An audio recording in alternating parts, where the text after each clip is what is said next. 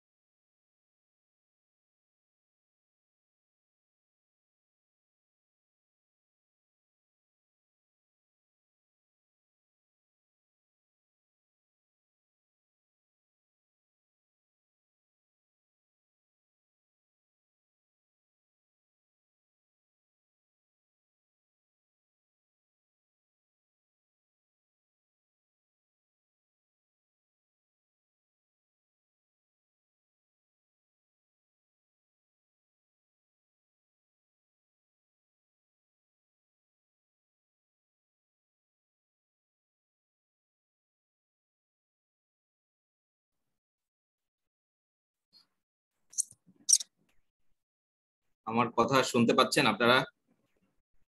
জি sir. ওকে, আমরা গত ক্লাসে চ্যাপ্টার 14 পড়েছিলাম, শেষ করেছিলাম। চ্যাপ্টার 14 থেকে কারো কোনো কোশ্চেন আছে কিনা? যদি কোশ্চেন থাকে আপনারা আস্ক করতে পারেন। কোডস অফ প্রফেশনাল ইথিক্স এই চ্যাপ্টারটা আমরা পড়িয়েছিলাম গতদিন। এখান থেকে যদি কারো কোনো প্রশ্ন থাকে প্রশ্ন করতে পারেন।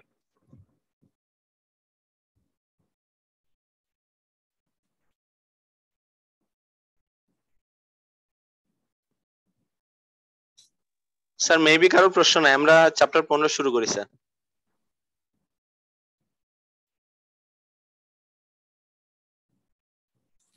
ওকে, আজকে আমরা চ্যাপ্টার 15টা শুরু করব।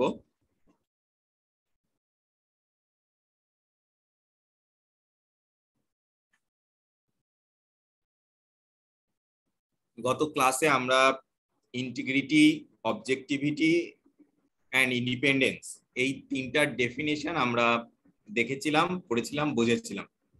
আজকে আমরা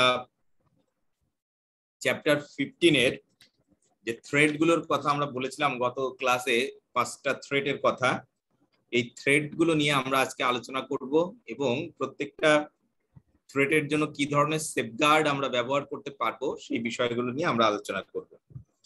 আলোচনার শুরুতেই আমি বলে রাখছি, এই এমসিকিউ বেসড কোশ্চেনের আগে যে রিটেন এক্সামিনেশন ছিল আইসিএবি তে, সেখানে এই চ্যাপ্টার 15 থেকে প্রতিবার কোশ্চেন আসছে। হ্যাঁ, তো এই চ্যাপ্টারটা আপনাদের জন্য অত্যন্ত গুরুত্বপূর্ণ। কি কারণে? তখন কেস বেস কোশ্চেন আসতো, এখান থেকে একটা ছোট্ট কেস তুলে দিত, বলতো এখান থেকে কোন ধরনের থ্রেট অ্যারাইজ করতেছে, অথবা আপনি এই থ্রেটটা মিনিমাইজ করার জন্য কি ধরনের সেফগার্ড অ্যাপ্লাই করবেন। এরকম ছোট ছোট কেস, 3-4টা কেস দিয়ে দিত, সেখান থেকে প্রায় 10 to 15 মার্কস এরকম আসতো আর কি। তো আপনাদের যেহেতু এমসিকিউ বেসড কোশ্চেন, এইখানে কেস আসতে পারে অথবা ডিরেক্ট থ্রেড গুলো সম্পর্কে কোশ্চেন করতে পারে। তো আপনাদের যেটা করতে হবে, এই চ্যাপ্টারের প্রত্যেকটা থ্রেড গুলো কতভাবে অ্যারাইজ করতে পারে, সেটার জন্য কি কি সেফগার্ড অ্যাপ্লাই করতে হবে এবং যে এক্সাম্পল গুলো দেওয়া আছে এগুলো আপনাদের ভালোভাবে বুঝতে হবে, পড়তে হবে, জানতে হবে। যদি কোনো কেস আসে, সেই কেস গুলো পড়ে ভালোভাবে বুঝে সেটার আনসার আপনাকে করতে হবে। যাই হোক, আমি থ্রেড গুলো পড়ানো শুরু করতেছি। তো যদি আমার কথা শুনতে না পান বা অস্পষ্ট হয়, আমাকে একটু ইনফর্ম করবেন কেউ। আজকে প্রথম যে থ্রেডটা আমি পড়াবো এটা হলো সেলফ ইন্টারেস্ট থ্রেড। এই সেলফ ইন্টারেস্ট থ্রেড সম্পর্কে আমরা গত ক্লাসে কিছুটা আলোচনা করেছিলাম। আজকে আমরা দেখার চেষ্টা করব কিভাবে এই সেলফ ইন্টারেস্ট থ্রেডটা ক্রিয়েট করতে পারে বা অ্যারাইজ করতে পারে। প্রথম যে কারণটা, সেটাকে বলতেছে ফাইন্যান্সিয়াল ইন্টারেস্ট। এই ফাইন্যান্সিয়াল ইন্টারেস্টের কারণে সেলফ ইন্টারেস্ট থ্রেডটা ক্রিয়েট করতে পারে। তো ফাইন্যান্সিয়াল ইন্টারেস্টটা কি কি কি বলতেছে, যদি কোনো বলতেছে an interest in equity or other security debentures or other instrument of an entity including rights and obligation to acquire such an interest and derivatives directly related to such interest। বলতেছে যদি আমরা এভাবে যদি বোঝার চেষ্টা করি, যারা অডিট টিমের অংশ অর্থাৎ অডিট টিম মেম্বার যারা, তাদের যদি এই ধরনের ডিরেক্ট ফাইন্যান্সিয়াল ইন্টারেস্ট থেকে থাকে কোনো প্রতিষ্ঠানে, তাহলে সে তার ইন্টিগ্রিটি, অবজেক্টিভিটি, হ্যাঁ, এইগুলো বা প্রফেশনাল ইথিক্স যেগুলো আছে বা কোডস অফ ইথিক্স যেগুলো আছে সেগুলো মেইনটেইন করে সে প্রপারলি সার্ভিসটা প্রোভাইড করতে নাও পারে। এক্ষেত্রে এই ডিরেক্ট ফাইন্যান্সিয়াল ইন্টারেস্ট বলতে বোঝাচ্ছে যদি ওই প্রতিষ্ঠানের কোনো শেয়ারে কারো কোনো ইনভেস্ট থেকে থাকে অথবা আদার ফাইন্যান্সিয়াল ইনস্ট্রুমেন্টে যদি কারো কোনো ইন্টারেস্ট থেকে থাকে, সেই ইন্টারেস্ট গুলোর কথা বলা হচ্ছে। যদি আপনারা কেউ একজন কোনো প্রতিষ্ঠান অডিট করতে যান এবং সেটা যদি লিস্টেড এন্টিটি হয়, সেই লিস্টেড কোম্পানির যদি শেয়ার আপনার ক্রয় করা থাকে তাহলে আপনার একটা ফাইন্যান্সিয়াল ইন্টারেস্ট ওই প্রতিষ্ঠানের উপর ক্রিয়েট করতে পারে। তো যাই হোক, আমরা একটু দেখবো এই ডিরেক্ট ফাইন্যান্সিয়াল ইন্টারেস্ট বলতে কি বোঝাচ্ছে। এখানে বলতেছে যে financial interest on directly by or under the control of individual R entity. যদি ডিরেক্টলি কোনো ইন্ডিভিজুয়াল অথবা এন্টিটি এইটা কি করে থাকে, ওন করে থাকে। সেকেন্ড বলতেছে beneficiary on through a collective investment vehicle. যদি কোনো কালেকটিভ ইনভেস্টমেন্ট ভেহিকেলের আন্ডারে হয়ে থাকে, state trust or other intermediary over which the individual or entity has control or the ability to influence investment decision। যদি কোনো ইনভেস্টমেন্ট ডিসিশনে তাদের significant influence থেকে থাকে। তো এই ডেফিনিশন গুলো আপনাদেরকে একটু কি করতে হবে, মেমোরাইজ করতে হবে। এই ডেফিনিশন গুলো থেকে আপনাকে কোশ্চেন করতে পারে, বলতে পারে যে এটা কিসের ডেফিনিশন, এটা কি ফাইন্যান্সিয়াল ইন্টারেস্টের ডেফিনিশন, ডিরেক্ট ফাইন্যান্সিয়াল ইন্টারেস্টের ডেফিনিশন, এই ধরনের থাকতে পারে। আচ্ছা, এর বাইরে আপনাদের আরো কিছু ডেফিনিশন জানতে হবে। একটা হলো ইমিডিয়েট ফ্যামিলি মেম্বার। এই যে ডিরেক্ট ফাইন্যান্সিয়াল ইন্টারেস্ট যেটাকে বলতেছে, সেই ক্ষেত্রে বলা হচ্ছে ইমিডিয়েট ফ্যামিলি মেম্বারও, যদি ইমিডিয়েট ফ্যামিলি মেম্বারদের কারো যদি ফাইন্যান্সিয়াল ইন্টারেস্ট থেকে থাকে, তো এই ইমিডিয়েট ফ্যামিলি মেম্বারের ডেফিনেশনে বলা আছে যে spouse or equivalent or a dependent, এদেরকে কনসিডার করা হবে ডিরেক্ট ফ্যামিলি মেম্বার হিসাবে। আচ্ছা, এরপরে আমি একটা টার্ম ইউজ করেছিলাম ফাইন্যান্সিয়াল ইন্টারেস্ট পড়ানোর সময়, সেটা হলো অডিট টিম বা অ্যাসুরেন্স টিম। এই অ্যাসুরেন্স টিম বলতে কাদেরকে বোঝাবে, এখানে দেখেন খুব সুন্দরভাবে বলা আছে যে all members of engagement team from the assurance engagement. একটা অ্যাসুরেন্স এঙ্গেজমেন্টের সাথে জড়িত সবাইকেই ওই অ্যাসুরেন্স টিমের অংশ হিসেবে কি করা হবে, কনসিডার করা হবে।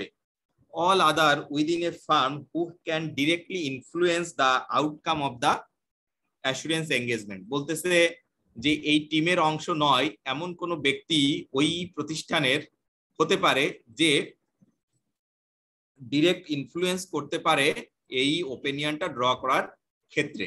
তাহলে আমরা দুইটা ডেফিনেশনের দুইটা অংশ, একটা প্রথম বলতেছে অল মেম্বার, সমস্ত মেম্বারকেই বোঝাচ্ছে যারা এই অ্যাসুরেন্স টিমের সাথে ডিরেক্টলি ইনভলভ, যারা এই সার্ভিসটা প্রোভাইড করতেছে।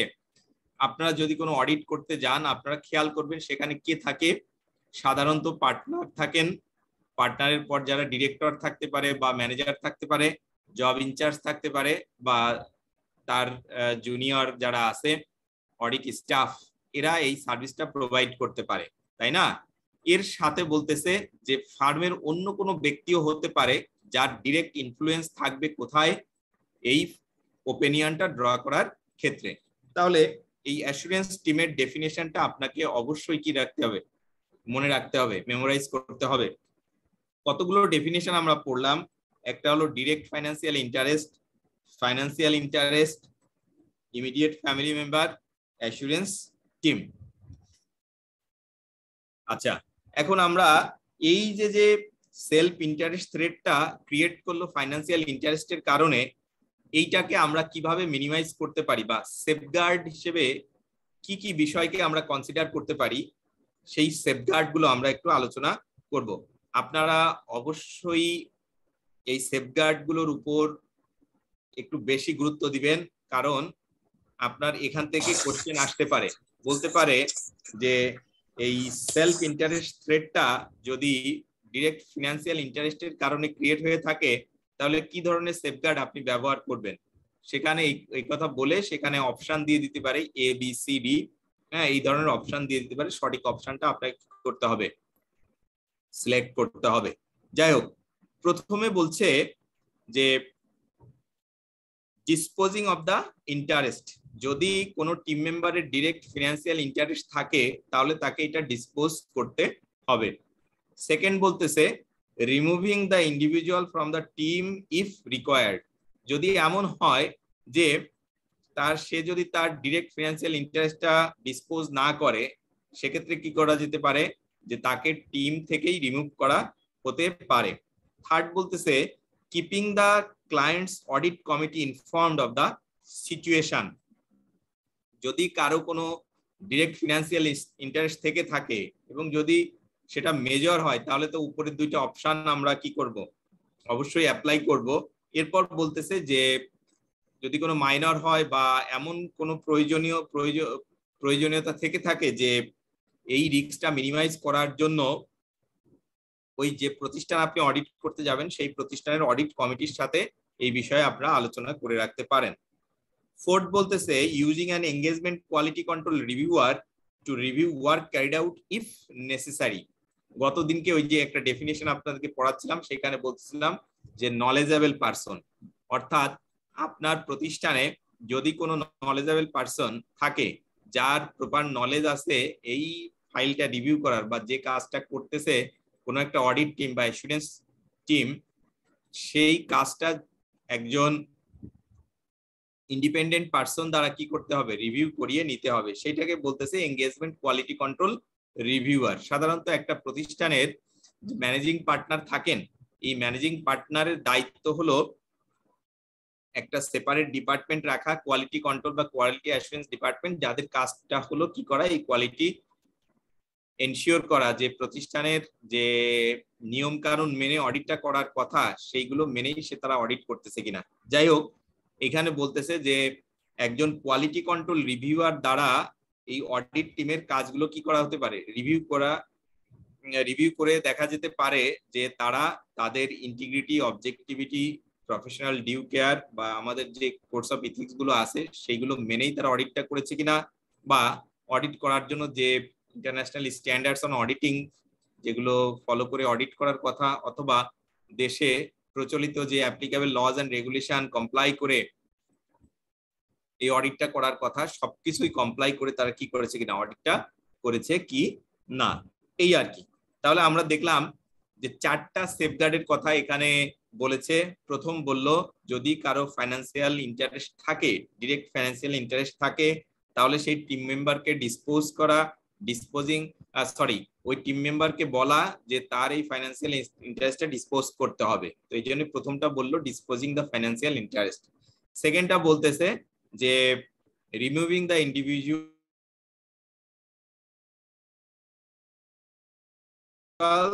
ফ্রম দ্য টিম থেকে কি করা, বাদ দেওয়া।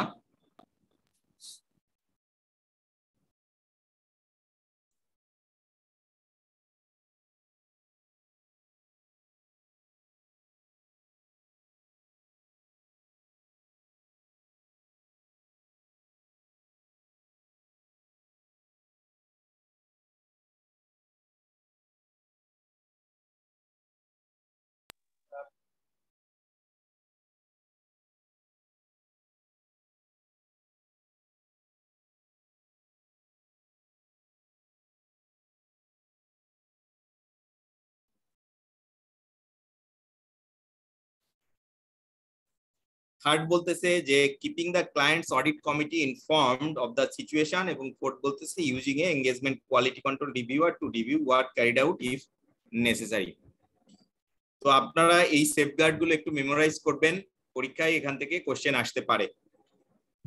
স্যার প্রথমটা যে ডিসপোজিং বলছে ওইটার মানে কি, যদি শেয়ার থাকে তাহলে শেয়ার সেল করে দিবে এরকম কিছু, বা লোন থাকলে লোনের টাকাটা পে করে দিবে এরকম, তাই না? রাইট, তার কোনো ডাইরেক্ট ফাইন্যান্সিয়াল ইন্টারেস্টটা থাকতে পারবে না, ঠিক ধরেছেন। আচ্ছা আচ্ছা আচ্ছা আচ্ছা, যদি স্যার থাকে মানে সে রাখতে চায়, সেক্ষেত্রে মানে কি হবে আলটিমেটলি? এই অডিটটা কি কন্টিনিউ?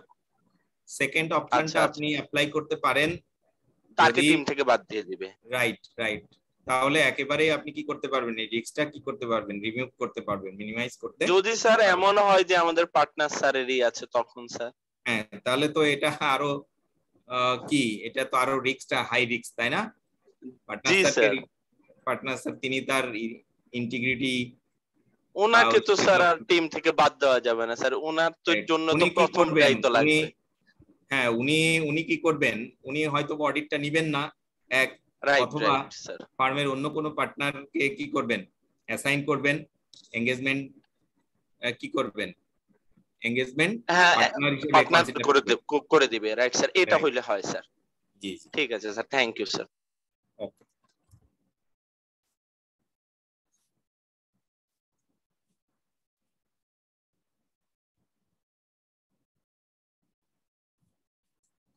আচ্ছা, এবার আসেন সেকেন্ডটা বলতেছে ক্লোজ বিজনেস রিলেশনশিপস।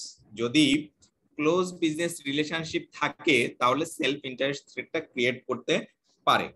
কিভাবে এই ক্লোজ বিজনেস রিলেশনশিপটা হতে পারে সেই সম্পর্কে আমরা একটু আলোচনা করি। বলতেছে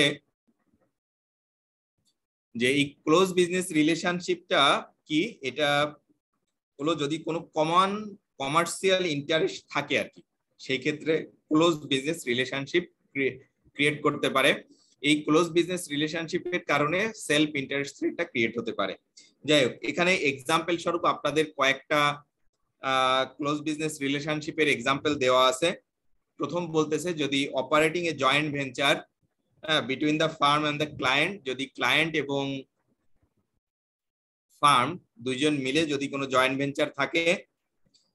সেকেন্ডটা বলতেছে arrangement two combine one or more services or products of the farm with one or more service or products of the assurance client to market the package with reference to both parties.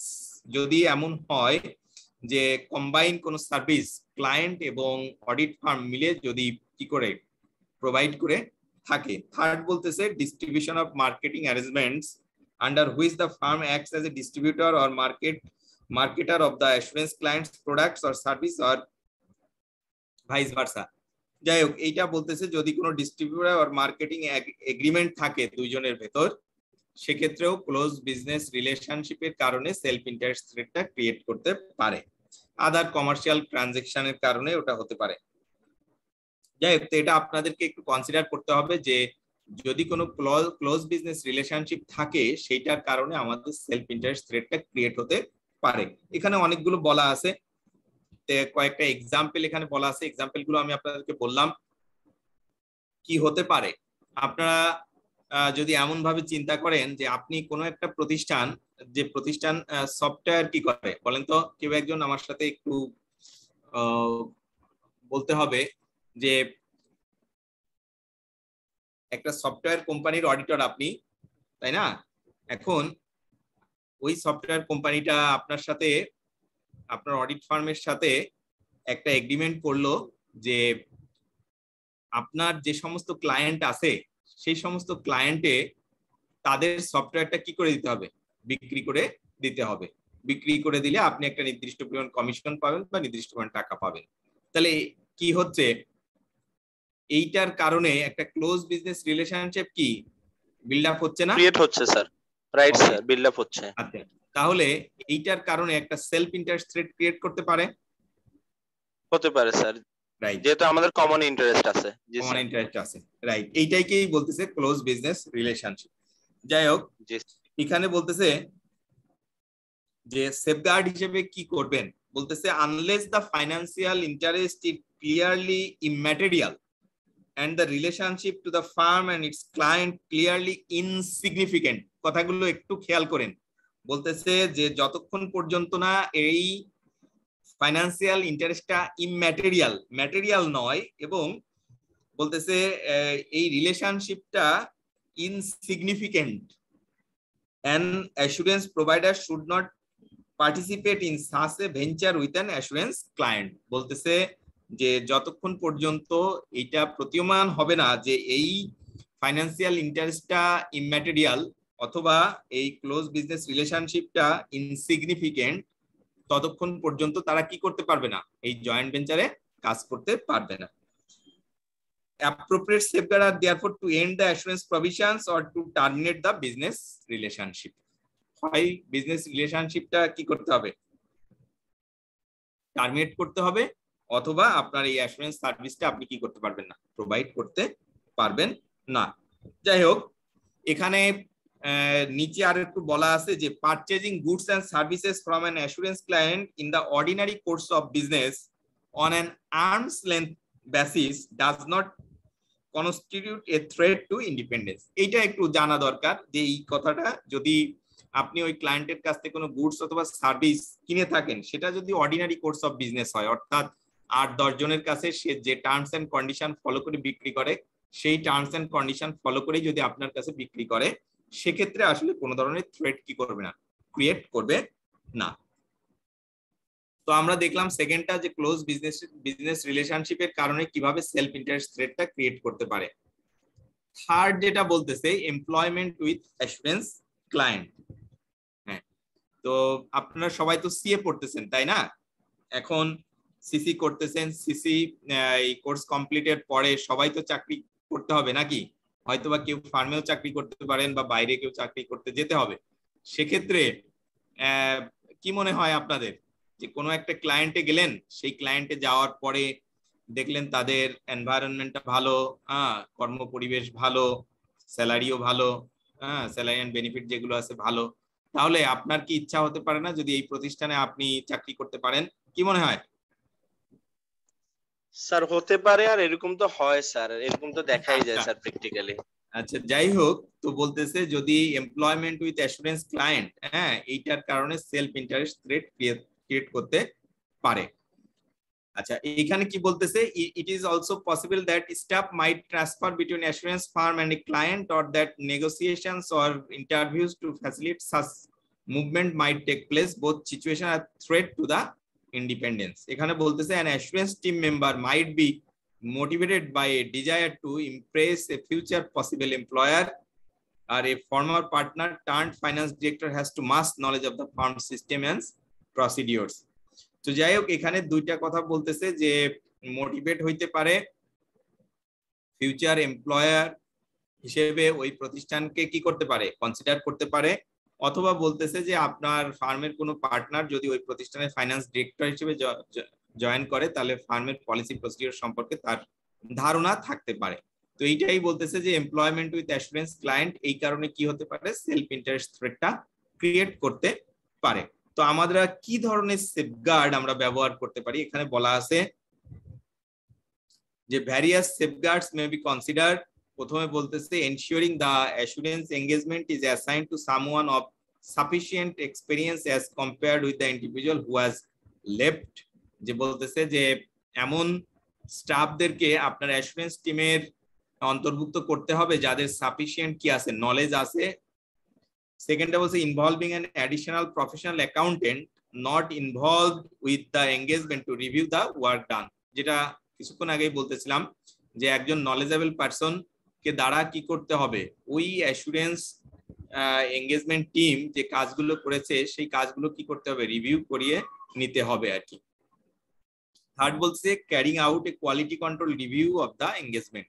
Quality control রিভিউয়ারকে দিয়ে এই পুরো ফাইলটা কি করতে হবে, review করিয়ে নিতে হবে, যাতে কি হয় যে ওই প্রতিষ্ঠানের যে পলিসি প্রসিডিওর ফলো করে কি করার কথা, অডিটটা করার কথা, সেইগুলো ফলো করে কি করা হয়েছে কিনা, অডিটটা করা হয়েছে কিনা, অথবা যে প্রফেশনাল ইথিক্স বা কোডস অফ ইথিক্স এর কথা বলা হচ্ছে সেই প্রফেশনাল ইথিক্স গুলো মেনেই অডিটটা করা হয়েছে কিনা।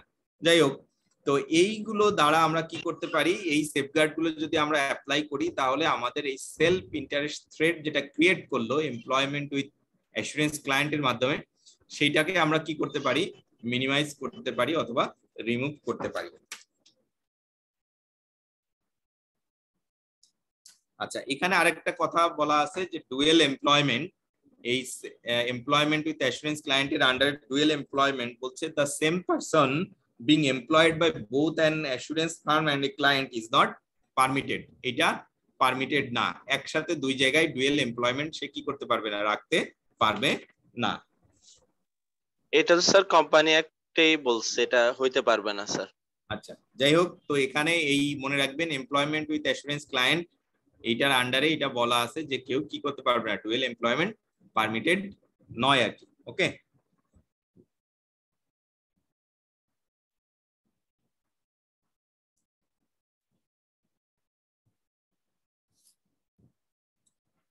আচ্ছা, এরপরে বলতেছে পার্টনার অন ক্লায়েন্ট বোর্ড। বলতেছে যে a partner or employee of an assurance firm should not serve on the board of the assurance client। বলতেছে যে আপনি যে ফার্মে আছেন অথবা যে ফার্ম এই অডিট সার্ভিসটা প্রোভাইড করবে সেই ফার্মের কোনো পার্টনার অথবা এমপ্লয়ি কি বলতেছে যে এখানে দেখেন বলছে যে partner or employee of N assurance farm, ওই ফার্মের কথা বলতেছে কিন্তু ওই অডিট টিমের কথা না। ফার্মের কোনো পার্টনার অথবা এমপ্লয়ি কি বলতেছে, should not serve on the board of the assurance client, ওই ক্লায়েন্টের বোর্ডে থাকতে পারবে না।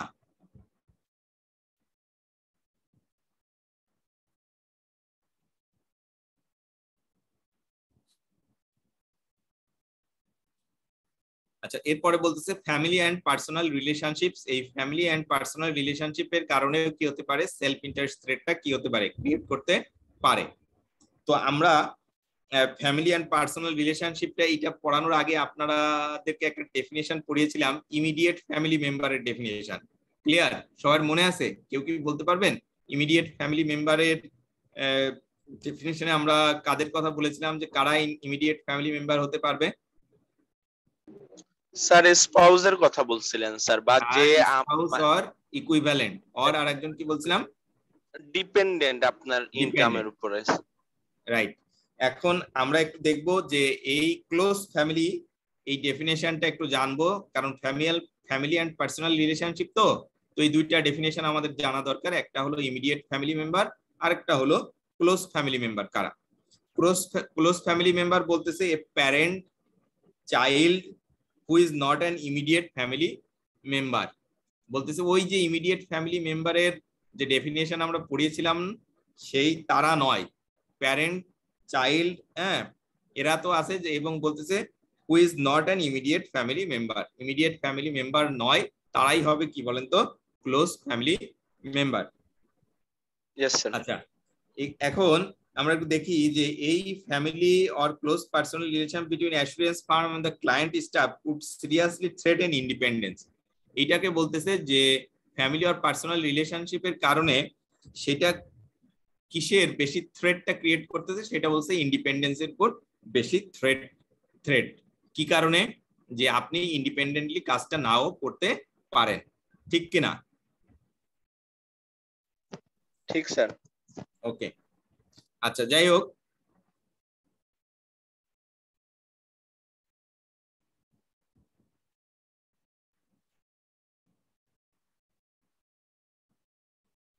আচ্ছা এখন বলতেছে যে এই যে ফ্যামিলি আর পার্সোনাল রিলেশনশিপস এর কারণে যে সেলফ ইন্টারেস্ট থ্রেটটা ক্রিয়েট হলো, সেক্ষেত্রে আপনারা সেফগার্ড কি ব্যবহার করতে পারবেন।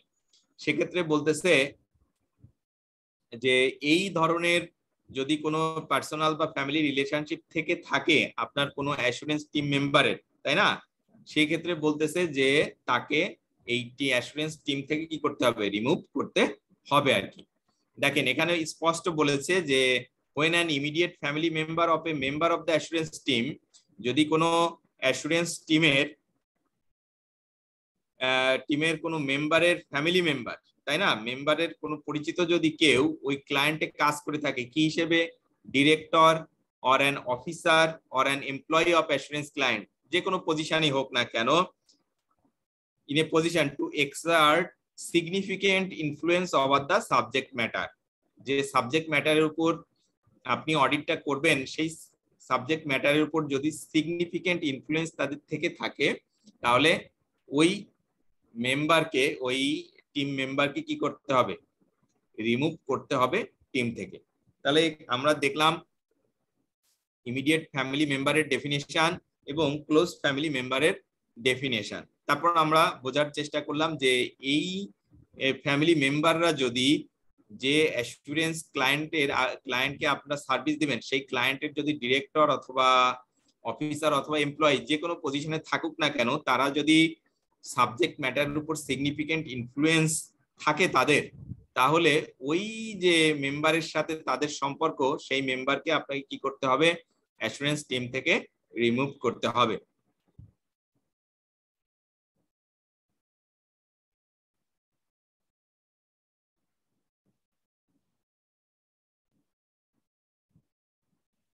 আচ্ছা, এখানে আরেকটা কথা বলা আছে যে কি করতে হবে, সেফগার্ড হিসেবে আরেকটা বিষয় আপনাকে কনসিডার করতে হবে। বলতেছে যে ফার্মে একটা কোয়ালিটি কন্ট্রোল পলিসি প্রসিডিওর থাকতে হবে। সেখানে কি থাকতে হবে, যে staff should disclose if a close family member employed by the client is promoted within the client। বলতেছে যে যদি কোনো অ্যাসুরেন্স টিম মেম্বারের কোনো ক্লোজ ফ্যামিলি মেম্বার যে অ্যাসুরেন্স ক্লায়েন্টে আপনি সার্ভিসটা প্রোভাইড করবেন, সেই ক্লায়েন্টের যদি কোনো ডিরেক্টর এমপ্লয়ি থাকে সেক্ষেত্রে তাকে কি করতে হবে, আগেই ডিসক্লোজ করতে হবে। অর্থাৎ অডিট টিমে তাকে অংশগ্রহণ করবেন কি, কাকে করবেন না, সেটা নির্ভর করতেছে কিসের উপর, একটা অ্যাসেসমেন্টের উপর। অর্থাৎ তাদের কাছ থেকে আপনাকে আগে রিটেন ডিক্লারেশন নিতে হবে যে তাদের কোনো ক্লোজ ফ্যামিলি মেম্বার কোথায় ওই ক্লায়েন্টে কি করে না, চাকরি করে না, বা যে সাবজেক্ট ম্যাটার সেই সাবজেক্ট ম্যাটারের উপর তাদের কোনো কি নাই, ডিরেক্ট ইনফ্লুয়েন্স নাই। এই কারণে বলতেছে যে এইটা ফার্মেই একটা কোয়ালিটি কন্ট্রোল পলিসি বা প্রসিডিওর কি করতে হবে, স্টাবলিশ করতে হবে এই বিষয়ে।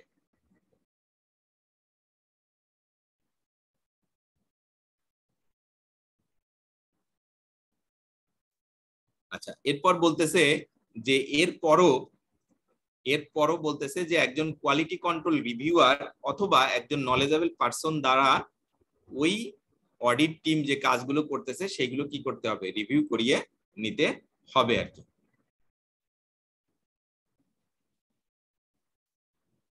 আচ্ছা, তো এখন আপনারা বলেন, এখানে আমি দুইটা ডেফিনেশন পড়ালাম, একটা হলো ইমিডিয়েট ফ্যামিলি মেম্বার, একটা হলো close family member.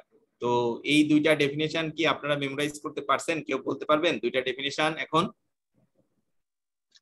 Sir immediate family হচ্ছে গিয়ে স্যার এটা স্পাউস হবে, আর হচ্ছে গিয়ে স্যার ডিপেন্ডেন্ট হবে স্যার, মানে আপনার ইনকামের উপরে, আপনার আর্নিং এর উপর পুরোপুরি ডিপেন্ডেন্ট। আর হচ্ছে গিয়ে স্যার যেটা হচ্ছে ক্লোজ ফ্যামিলি, সেটা তো বলেই দিছে যে প্যারেন্টস হবে, মানে আমার যে বাবা মা হবে, আর হচ্ছে গিয়ে যে আর যে ফ্যামিলি যে ভাই বোন আছে ওরা হবে, চাইল্ড হবে, কিন্তু তারা আবার কি হতে পারবে না, যদি বলতেছে যে ওই স্যার ইমিডিয়েট ফ্যামিলি মেম্বার হইতে পারবে না। রাইট রাইট, ঠিক আছে। আচ্ছা স্যার, এখানে স্যার আমাদের একটা কোয়েশ্চেন ছিল স্যার, তার মানে কি আমাদের ফ্যামিলির বাইরে আমাদের কাজিন বা এরকম কেউ যদি হয়, আমাদের দূর সম্পর্কের কেউ, তারা থাকলে তো কোনো প্রবলেম নাই, এমপ্লয়ি বা ডিরেক্টর না, সেখানে বলা আছে যদি তাদের কি থাকে, ডিরেক্ট কি থাকে বলেন তো, ইনফ্লুয়েন্স থাকে কোথায়, ওই যে স্যার ইয়াতে এই রাইট সাবজেক্ট ম্যাটারের উপরে যে সিগনিফিকেন্ট ইনফ্লুয়েন্স যদি থাকে, তাহলে পারবে না, না স্যার?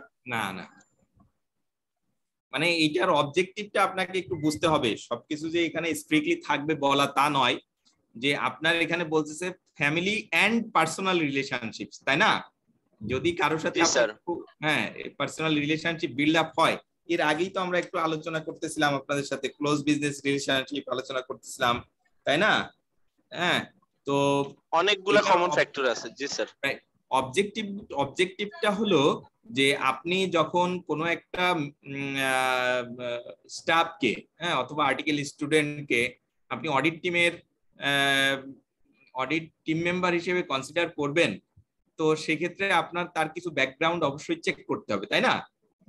ব্যাকগ্রাউন্ডের ভিতর কি হতে পারে, যে সে ইন্ডিপেন্ডেন্টলি কাজ করবে কিনা, তাই না? তার সাথে তার কোনো ক্লোজ ফ্যামিলি মেম্বার অথবা পার্সোনাল রিলেশনশিপ আছে এমন কেউ সেখানে কাজ করে কিনা, তাই না? যে তার উপর কি থাকতে পারে, একটা ইনফ্লুয়েন্স থাকতে পারে, তাই না? সে কি হতে পারে, বায়াস হতে পারে, সে তার ইন্টিগ্রিটি, অবজেক্টিভিটি এইগুলো বজায় রেখে, ইন্ডিপেন্ডেন্স বজায় রেখে সে কি করতে পারে, কাজটা নাও করতে পারে। সেক্ষেত্রে একটা সেলফ ইন্টারেস্ট থ্রেড ক্রিয়েট করতে পারে। এই সেলফ ইন্টারেস্ট থ্রেড যদি থাকে, তাহলে কি আপনি রাইট ওপিনিয়নটা কি করতে পারবেন না, ড্র করতে পারবেন না, তাই তো? অবজেক্টিভটা কি? অবজেক্টিভটা হলো আমরা যে ওপিনিয়নটা দিব সেটা কি হতে হবে, ফেয়ার হইতে হবে, তাই না? ফেয়ার হইতে হবে, রাইট স্যার, ইন্ডিপেন্ডেন্ট হইতে হবে। ইন্ডিপেন্ডেন্টলি সেই ওপিনিয়নটা দিতে হবে। তো এই ওপিনিয়নটা যাতে ফেয়ার দিতে পারেন, এবং টিম মেম্বাররা সবাই এই যে কোডস অফ ইথিকের কথা বলা আছে, এই কোডগুলো ফলো করে অডিট করেছে, সেইটাকে আপনাকে কি করতে হবে, এনশিওর করতে হবে। এবং এইটা করার জন্য বলতেছে যে এই ধরনের রিলেশনশিপের কারণে যদি কোনো থ্রেড ক্রিয়েট করে, সেই থ্রেডটাকে মিনিমাইজ করার জন্য আমাদেরকে কি বিভিন্ন ধরনের সেফগার্ড ইউজ করতে হবে। রাইট, সেই সেফগার্ডের একটা বললো যে এমন যদি কোনো কারো রিলেশনশিপ থেকে থাকে যেটার কারণে সে বায়াস হতে পারে, সে প্রফেশনাল ইথিক্স গুলো নাও মানতে পারে, তাই না? তাকে কি করতে হবে, এই টিম থেকে রিমুভ করতে হবে। সেকেন্ডটা বলতেছে ওকে, যে আপনি তো এটা একটা অপশন রিমুভ করার কথা বললো। সেকেন্ডটা বলতেছে যে কোন টিম মেম্বারকে আপনি কোনো অডিট টিমে অ্যাসাইন করার আগেই অথবা কোনো অ্যাসুরেন্স সার্ভিসে অ্যাসাইন করার আগেই তার কাছ থেকে কি একটা লিখিত ডিসক্লোজার নিতে হবে তার কাছ থেকে যে এই ধরনের কোনো সম্পর্ক নাই তার সাথে কোনো এমপ্লয়ীদের, তাই না? আচ্ছা, থার্ড বলতেছে যে আপনি আরো সেফগার্ড হিসেবে আর একটা অপশনও রাখতে পারেন, কোন একজন নলেজেবল পারসন অথবা কোয়ালিটি কন্ট্রোল রিভিউয়ার দ্বারা যে কাজগুলো আপনার ওই অ্যাসুরেন্স টিম করে আনতেছে সেইগুলোকে কি করতে পারেন আপনি রিভিউ করাই নিতে পারেন। Right right. তো এইগুলো আর কি। আচ্ছা, এবার বলতেছে গিফটস এন্ড হসপিটালিটির কথা। গিফটস এন্ড হসপিটালিটির কথা বলতেছে unless the value of the gifts or hospitality are such that a reasonable informed third party, এই যে টার্মস গুলো বারবার আসতেছে এইগুলো কিন্তু আপনাদের মনে রাখতে হবে। আমরা বললাম যে নলেজেবল পারসন, আগের দিন ওই যে বললাম, তারপর বললাম কোয়ালিটি কন্ট্রোল রিভিউয়ার, তারপর ইনফর্মড থার্ড পার্টি।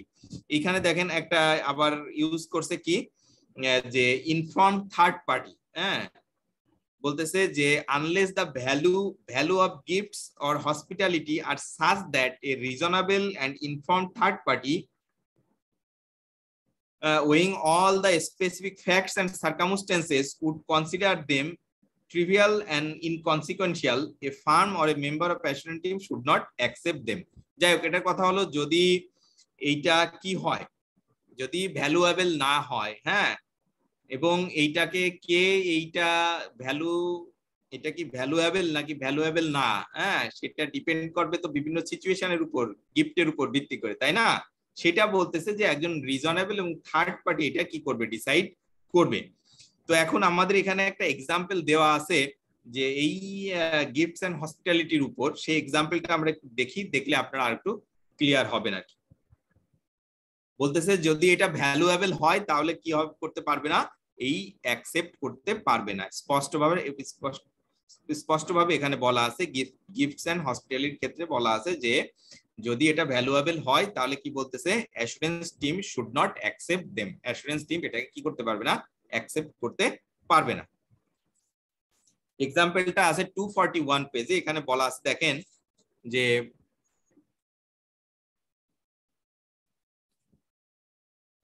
কেট এ ট্রেনি এট ওয়েস্ট এন্ড কোম্পানি, কেটের কথা বলতেছে যে সে ট্রেনি কোথার, ওয়েস্ট এন্ড কোম্পানির chartered accountants, is attending the inventory count at design limited.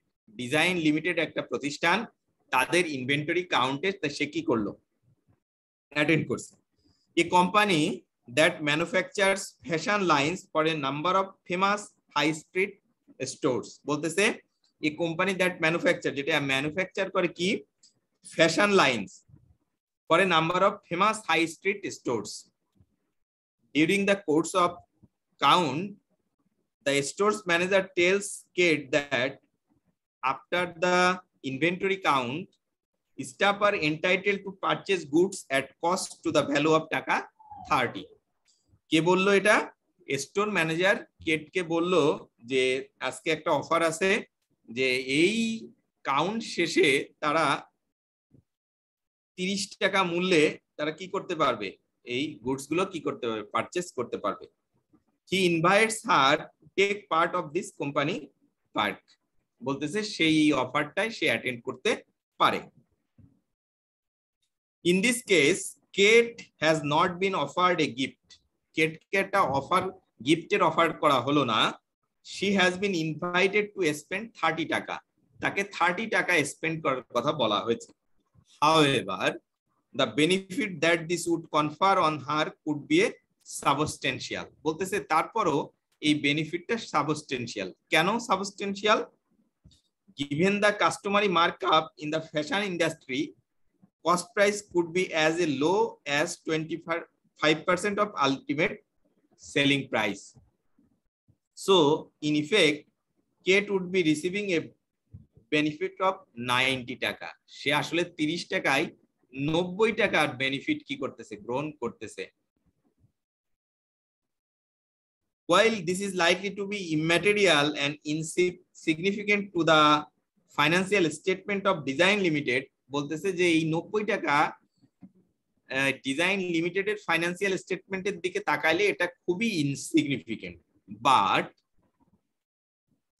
it could be significant to the trainee in an audit firm. এটা ওই কেড যে trainee student তার জন্য কি হতে পারে, সিগনিফিকেন্ট হতে পারে।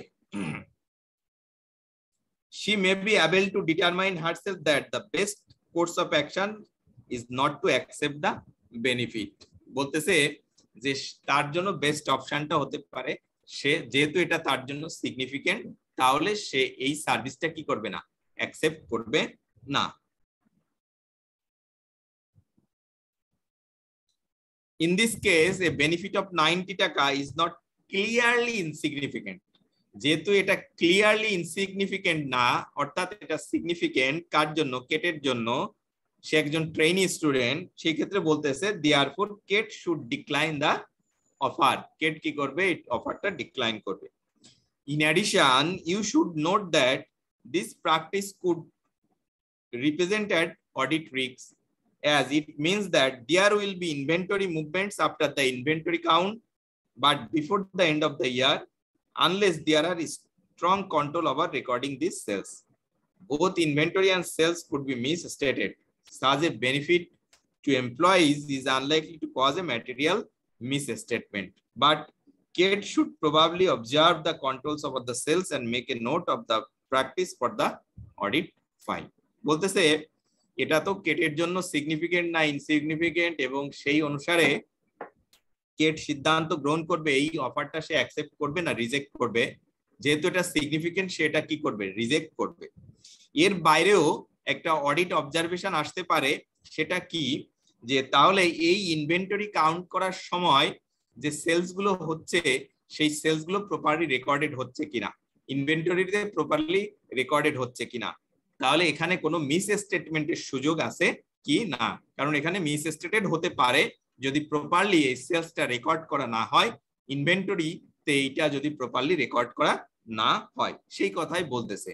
তো বলতেছে কেট এক্ষেত্রে কি করতে হবে, এই অডিট রিস্কটা মিনিমাইজ করার জন্য তাকে এই কন্ট্রোল ওভার সেলস সিস্টেম অথবা কন্ট্রোল ওভার ইনভেন্টরি সিস্টেমটাকে কি করতে হবে, প্রপারলি অবজার্ভ করতে হবে। এবং এই যে সিস্টেম, এখানে একটা লুপফল আছে বা এখানে মিস স্টেটমেন্টের সুযোগ আছে, হ্যাঁ, ফিগারগুলো মিস স্টেটেড হইতে পারে, সেইটার একটা নোট তাকে নিতে হবে এবং ওয়ার্কিং পেপার ফাইলে এই নোটটা কি করতে হবে, রাখতে হবে আর কি।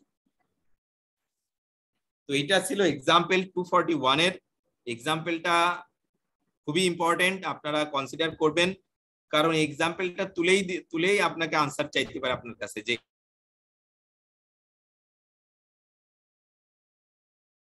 কেট এটা গ্রহণ করবে মতনই কোনো এক্সাম্পল আপনাদেরকে দিতে পারে, সেখান থেকে আপনাদের কাছে আনসার চাইতে পারে।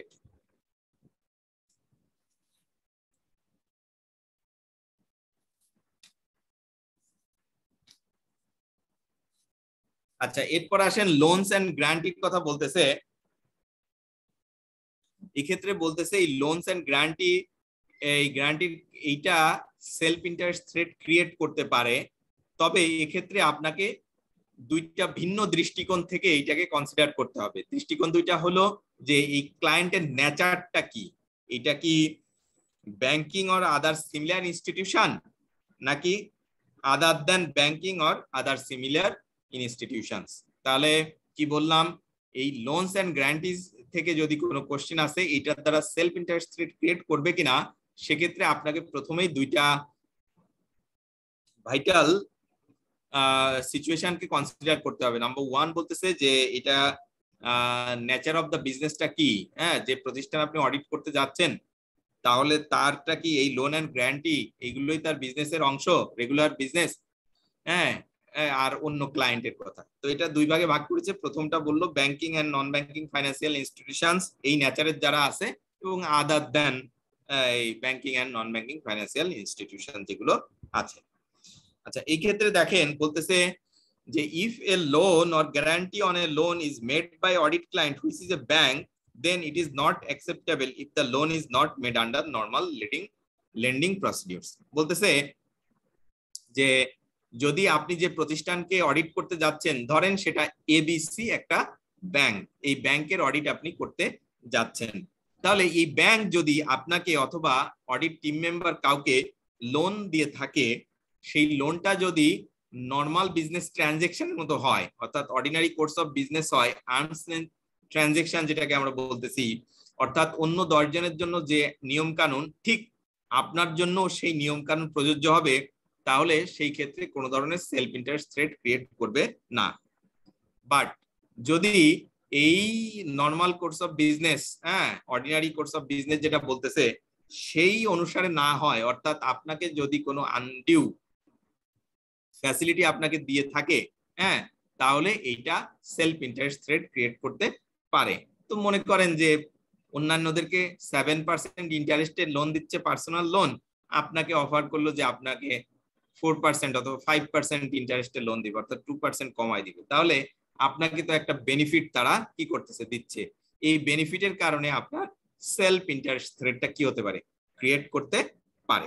তাহলে আমরা প্রথম অংশটুকুন যেটা বলতেছিলাম, যদি এটা banking and non banking financial institution হয় এবং সেইটার ক্ষেত্রে যদি নর্মাল কোর্স অফ বিজনেস অর্থাৎ অর্ডিনারি কোর্স অফ বিজনেস এর মাধ্যমে আপনাকে জন্য যদি কোনো লোন বা গ্যারান্টি দিয়ে থাকে, সেক্ষেত্রে কি হবে, এটা সেলফ ইন্টারেস্ট থ্রেট ক্রিয়েট করবে না। কিন্তু যদি আপনাকে কোনো ধরনের বেনিফিট তারা দিয়ে থাকে, অর্থাৎ 8-10 জনের জন্য যে টার্মস এন্ড কন্ডিশন আপনার জন্য সেটা নয়, আপনাকে একটা বেনিফিট দিল, যেটা বলতেছিলাম যে রেট অফ ইন্টারেস্টটা আপনাকে কমাই দিল, তাই না, তো অথবা আপনাকে আরো কোনো কিছু ওয়েভার দিয়ে দিল, সেই ক্ষেত্রে ফাইন্যান্সিয়াল ইন্টারেস্টটা কি হতে পারে, ক্রিয়েট করতে পারে। অর্থাৎ লোনস এন্ড গ্যারান্টির ক্ষেত্রে সেলফ ইন্টারেস্ট থ্রেটটা আপনাকে ক্রিয়েট করতে পারে। আচ্ছা,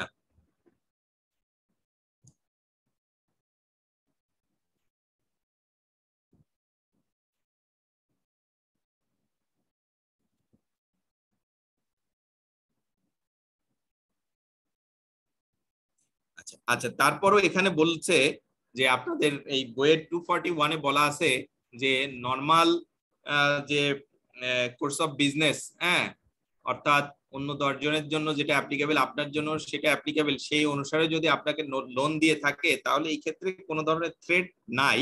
তারপরও বলছে যে এই ক্ষেত্রে আপনাকে একটা সেফগার্ড অ্যাপ্লাই করতে হবে। সেফগার্ডটা কি, সেক্ষেত্রে একজন নলেজেবল পার্সন দ্বারা অথবা কোয়ালিটি কন্ট্রোল রিভিউয়ার দ্বারা আপনার কাজটুকু কি করে দিতে হবে, রিভিউ করিয়ে নিতে হবে।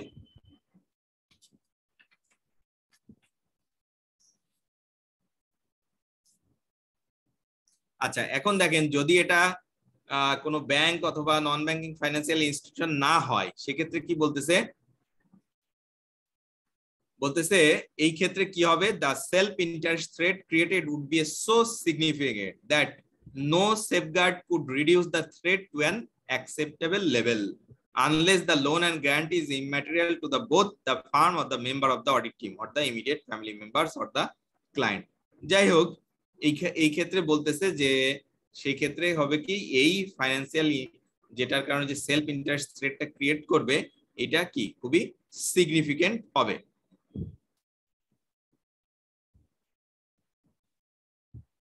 স্যার এটা হাইলি রিস্কি, তাই না স্যার? আচ্ছা, রাইট, ইয়েস। এই জন্য কি বলছে যে finally if the firm or member of the audit team or immediate family member make a guarantee a loan to the client, then the self interest rate created would be so significant that no safeguards could reduce the threat to an acceptable level। তাই না, বলতেছে যে সেই ক্ষেত্রে কোনো ধরনের safeguard এটা কি করবে না, অ্যাকসেপ্টেবল লেভেল করবে না স্যার, কাজ করবে না। তাহলে কি করতে হবে, সেক্ষেত্রে আপনাকে কিছু সেফগার্ড অ্যাপ্লাই করতে হবে।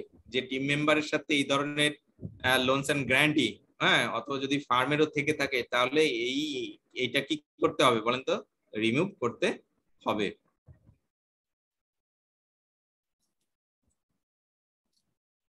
আচ্ছা, এরপর আসেন ওভারডিউ ফিজ। যদি ওভারডিউ ফিজ থেকে থাকে, সেক্ষেত্রে কি বলতেছে যে এই ওভারডিউ ফিজের কারণে সেলফ ইন্টারেস্ট রেট ক্রিয়েট করতে পারে। সেক্ষেত্রে বলতেছে যে in a situation where there are overdue fees, the assurance provider runs the risk of in effect making a loan to the client, whereupon the guidance above becomes relevant. Firm should guard against fees build up and being significant by discussing the issues with those charged with governance and if necessary possibility of resigning if overdue fees are not paid। বলতেছে দেখেন এখানে স্পষ্ট বলে দেয়া আছে যে যদি কোনো ওভারডিউ ফি থেকে থাকে, সেই ওভারডিউ ফি এর কারণে কি হতে পারে, সেলফ ইন্টারেস্ট থ্রেটটা ক্রিয়েট করতে পারে। বলছে যে এই ওভারডিউ ফি এর ব্যাপারে those charge with governance and ম্যানেজমেন্টের সাথে ডিরেক্টলি কথা বলার জন্য তারা যাতে কি করতে পারে বলেন তো, এই ওভারডিউ ফিটা কি করে দেয়, পরিশোধ করে দেয়। যদি তা না হয় তাহলে আমাদের এই রিস্কটা মিনিমাইজ করা কিনা পসিবল না, সেক্ষেত্রে বলতেছে যে এই ক্ষেত্রে রিজাইন করার কথা বলতেছে এখানে। If necessary the possibility of resigning if overdue fees are not paid, যদি এটা পে না করে তাহলে সেক্ষেত্রে রিজাইন করতে হতে পারে। আচ্ছা, এরপরে দেখেন high percentage of pay or contingent ফি, যদি কোনো হাই পার্সেন্টেজ, হ্যাঁ বলেন স্যার ওভারডিউ ফিজ মিন্স হচ্ছে কি মানে আমাদের অডিট ফি যদি ক্লায়েন্টের কাছে পেন্ডিং থাকে, রাইট, সেইটাকে রিস্ক হিসাবে দেখাচ্ছে, তাই তো স্যার? Right, right. যে আপনি আর স্যার রিজাইনিং বলতে কি বুঝাইছে স্যার? বলতেছে যদি কোনো ওভারডিউ ফি থেকে থাকে, তাই না, সেটার দ্বারা আমার একটা সেলফ ইন্টারেস্ট থ্রেট তো ক্রিয়েট হচ্ছে, আপনি ইন্ডিপেন্ডেন্টলি কাজ করতে পারবেন না হয়তো, বা ইন্ডিপেন্ডেন্টের জন্য থ্রেট ক্রিয়েট করতেছে, বা কোডস অফ ইথিক্স মেনে আপনি কাজ করতে পারতেছেন না, সে আপনাকে থ্রেট ক্রিয়েট করতে পারে, হয় না? এক্সাম্পল স্বরূপ যে আপনি কোয়ালিফাইড ওপিনিয়ন দিলেন, তারা এই ওপিনিয়ন যদি কোয়ালিফাইড দেন তাহলে তারা অডিট রিপোর্টটা অ্যাকসেপ্ট করতে পারলো না, আমার টাকাটা দিল না স্যার, হ্যাঁ টাকাটাও নাও দিতে পারে, এই ধরনের এক কারণে আপনার একটা সেলফ ইন্টারেস্ট থ্রেট ক্রিয়েট করতেছে না, তাই না? তাহলে এইটার কারণে যদি আপনার সেলফ ইন্টারেস্ট থ্রেট ক্রিয়েট করে বা আপনি ইন্ডিপেন্ডেন্টলি যদি কাজ না করতে পারেন, সেক্ষেত্রে বলতেছে তাহলে কি করা যেতে পারে, আপনি এই প্রতিষ্ঠানের অডিট সার্ভিসটা কি করবেন, নাও দিতে পারেন অথবা রিজাইন করতে পারেন। হ্যাঁ, আচ্ছা আচ্ছা স্যার, তার মানে এটা অডিটর করব না স্যার, কন্টিনিউ করব না। রাইট, কন্টিনিউ আপনি করবেন না।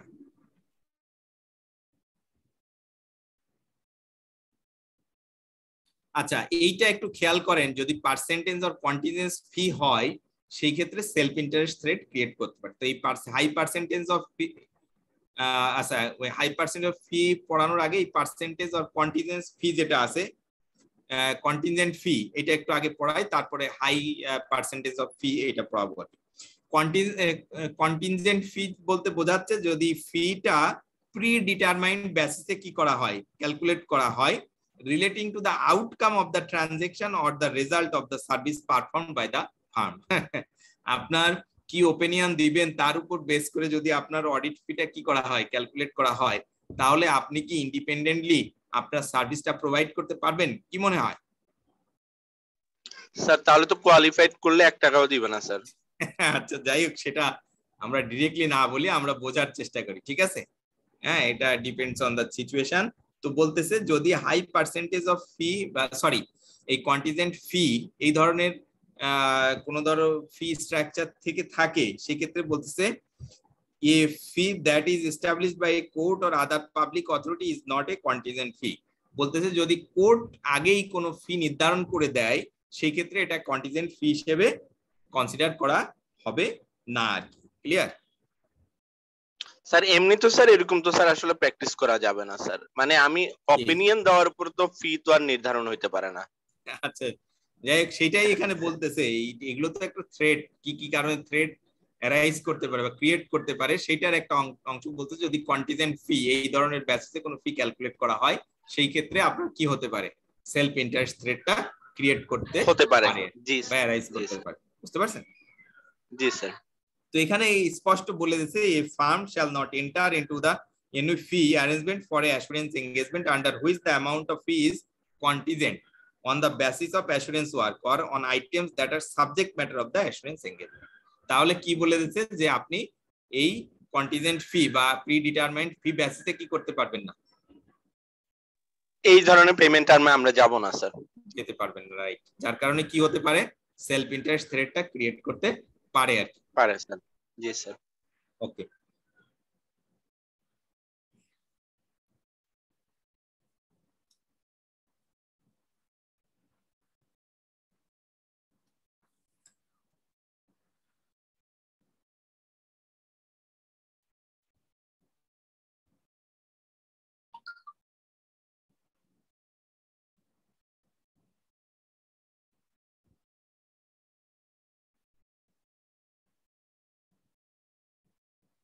আচ্ছা, এবার আসেন হাই পার্সেন্টেজ অফ ফি।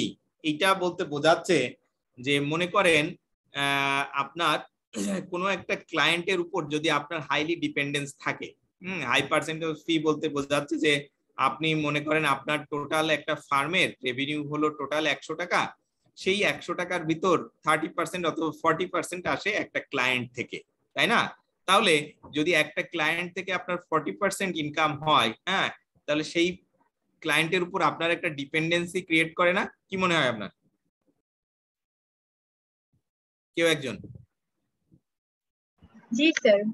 ওকে, তাহলে এই যদি আপনার এই ধরনের ডিপেন্ডেন্সি থাকে কোনো ক্লায়েন্টের উপর, তাহলে আপনি কি সেখানে ফেয়ার ওপিনিয়ন দিতে পারবেন? কি মনে হয়? না স্যার, দেয়া যাবে না। রাইট। তো সেই ক্ষেত্রে বলতেছে যে এই ডিপেন্ডেন্সিটা আপনাকে কি করতে হবে? কমিয়ে আনতে হবে, যাতে আপনি কি ফেয়ারলি আপনার ওপিনিয়নটা কি করতে পারেন? প্রোভাইড করতে পারেন। রাইট। এখানে বলতেছে, দেখেন এখানে স্পষ্ট বলেছে, এ farm should be alert to the situation arising where the total fees generated by an assurance client represent a large portion of firm's total fees. Factors such that the structure of the firm and the length of time it has been trending will be relevant in determining whether there is a threat to independence. বলতেছে যে এখন যদি আপনি high percentage of ফিজ হয়, সেটার কারণে আপনার কোনো ইন্ডিপেন্ডেন্সে কোনো ধরনের থ্রেট আছে কিনা সেটা আপনাকে কি করতে হবে? অ্যাসেস করতে হবে। আচ্ছা, সেফগার্ড হিসেবে কি কি বলতেছে? Discussing the issue with the audit committee. এই অডিট কমিটির সাথে আপনার এই বিষয়টা ডিসকাস করতে হবে যে আপনার এই হাই পার্সেন্টেজ অফ ফির কথা কার সাথে ডিসকাস করবেন? ওই অডিট কমিটির সাথে আপনি ডিসকাস করতে পারেন। Taking steps to reduce the dependency on the client, বলতেছে যে আপনি এই একটা ক্লায়েন্টের উপর থেকে এই ডিপেন্ডেন্সিটা আস্তে আস্তে কি করতে হবে? আপনাকে কমাইতে হবে। তা নাহলে তো আপনার গোয়িং কনসার্ন থ্রেটও ক্রিয়েট করতে পারে, তাই না? একটা ক্লায়েন্ট যদি আপনার সাথে এগ্রিমেন্ট গুলো আর কি কন্টিনিউ না করে, তাহলে প্রতিষ্ঠানের এই 40% ইনকাম কি হয়ে যাবে? বন্ধ হয়ে যাবে। সেজন্য বলতেছে taking steps to reduce the dependency on the client. ক্লায়েন্টের উপর থেকে এই ডিপেন্ডেন্সিটা আপনাকে কি করতে হবে? কমিয়ে আনতে হবে। Obtaining an external internal quality control reviewer, বলতেছে যে কোয়ালিটি কন্ট্রোল রিভিউয়ার মাধ্যমে, সেটা ইন্টারনাল হতে পারে, এক্সটার্নাল হতে পারে, যে কাউকে দিয়ে এই কাজগুলো কি করতে হবে? রিভিউ করিয়ে নিতে হবে। এবং ফাইনালি বলতেছে কনসাল্টিং এ third party such as ICAB, চাইলে থার্ড পার্টি ICAB এর সাথে কি করতে পারেন? এই বিষয়ে আপনারা আলোচনা করতে পারেন, অর্থাৎ ফার্মের কথা বলতেছে, ICAB এর সাথে এটা আলোচনা করতে পারেন। ওকে, আচ্ছা, লাস্ট ওয়ান বলতেছে লো বলিং। তো লো বলিং এর সাথে আপনারা সবাই পরিচিত আছেন, কি ঠিক কিনা? কেউ বলতে পারেন লো বল বলতে কি বোঝেন? কেউ একজন?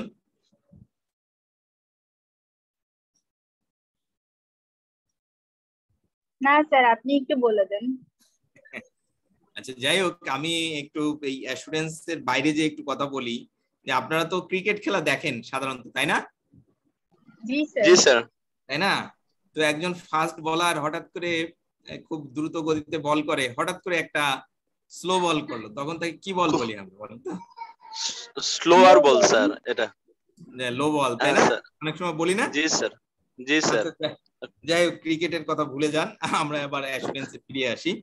যে এখানে লো বলিং বলতে বোঝাচ্ছে যে আপনি যে কোডটা করবেন অডিট করার জন্য, অডিট ফিটা নির্ধারণ করবেন, সেটা যদি অন্যান্যদের থেকে অনেক কম হয়ে থাকে। মনে করেন 3টা বা 4টা ফার্ম তারা কোটেশন দিল, একটা ফার্ম 5 লাখ টাকা, একটা ফার্ম 6 লাখ টাকা, একটা ফার্ম দিল মাত্র 2 লাখ টাকা, তাই না?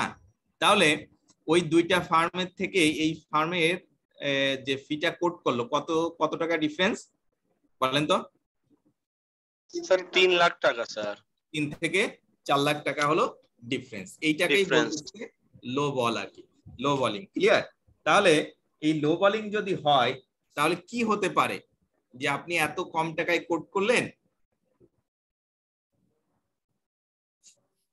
আপনি কি আপনার এই কোয়ালিটি মেইনটেইন করে এই অডিট সার্ভিসটা প্রোভাইড করতে পারবেন কি না? ফার্মের ডিমান্ড কমে যায়।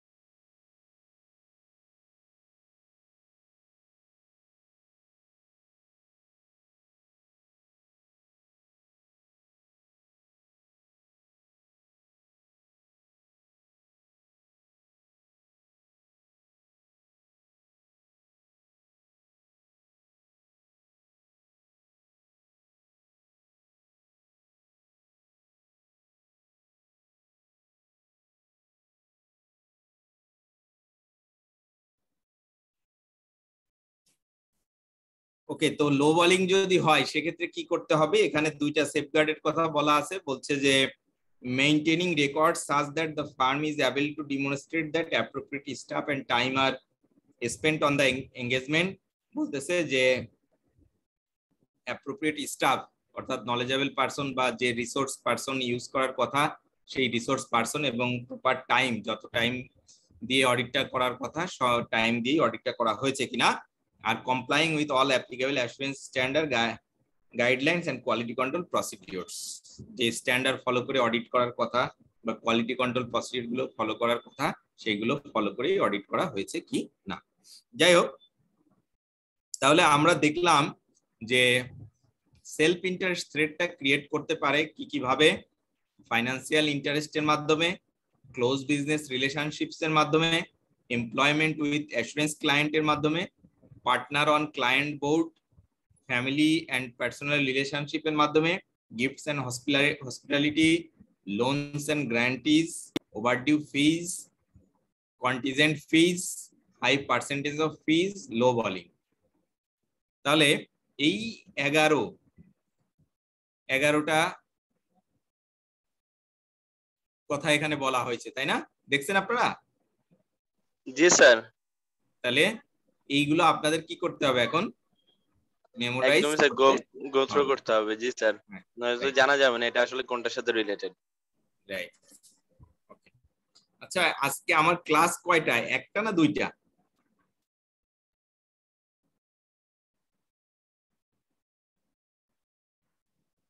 স্যার দুইটা।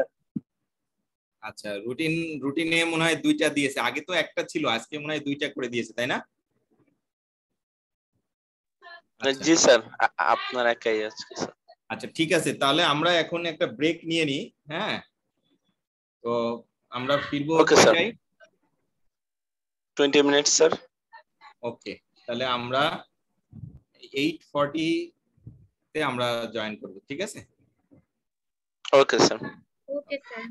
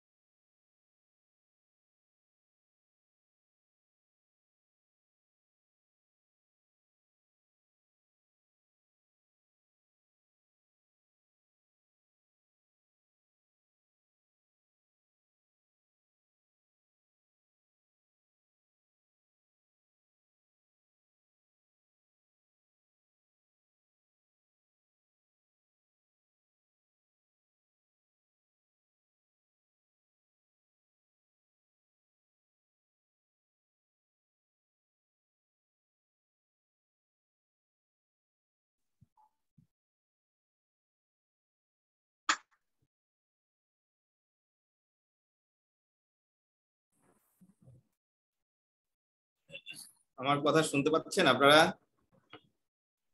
Yes, sir. ওকে, আমরা শুরু করি। আমরা সেলফ ইন্টারেস্ট থ্রেটটা শেষ করলাম, এখন আমরা পড়ব সেলফ রিভিউ থ্রেট। আমাদের যে 5টা থ্রেটের কথা বলছিলাম তার সেকেন্ড থ্রেটটা হলো সেলফ রিভিউ থ্রেট। প্রথম এই সেলফ রিভিউ থ্রেটটা কিভাবে ক্রিয়েট করতে পারে সেক্ষেত্রে বলতেছে সার্ভিস উইথ অ্যাসুরেন্স ক্লায়েন্ট। যদি অ্যাসুরেন্স ক্লায়েন্টের সার্ভিস উইথ অ্যাসুরেন্স ক্লায়েন্ট, এই সার্ভিস উইথ অ্যাসুরেন্স ক্লায়েন্টের মাধ্যমে কি হতে পারে, সেলফ রিভিউ থ্রেডটা ক্রিয়েট হতে পারে। কি বলছে এখানে, বলছে যে individual who have been a director or officer of the client or an employee in a position to exert direct or significant influence over the subject matter information of the assurance engagement in the period under review or the previous 2 years should not be assigned to the assurance team। বলতেছে যে assurance টিমের যারা member হবে তারা এই review এর সময়, sir আপনার ভয়েসটা স্যার ক্লিয়ার আসতেছে না। আচ্ছা, এখন শুনতে পাচ্ছেন আপনারা? সাউন্ডটা স্যার অনেক কম। স্যার এখন ক্লিয়ার স্যার। না স্যার, ক্লিয়ারই আছে। আচ্ছা, ওকে, ঠিক আছে। তো এখানে বলতেছে যে অ্যাসুরেন্স টিমের যারা মেম্বার হবে তারা যে ক্লায়েন্টকে এই অ্যাসুরেন্স সার্ভিসটা প্রোভাইড করবে, এই প্রোভাইড করার সময় অথবা তার পূর্ববর্তী আগে 2 বছর যদি ওই প্রতিষ্ঠানের সে কি করে ওই প্রতিষ্ঠানের এমপ্লয়ি হিসেবে কাজ করে থাকে, তাহলে সে তাকে কি করা যাবে না, এই অ্যাসুরেন্স টিমের অংশ হিসেবে গণ্য করা যাবে না।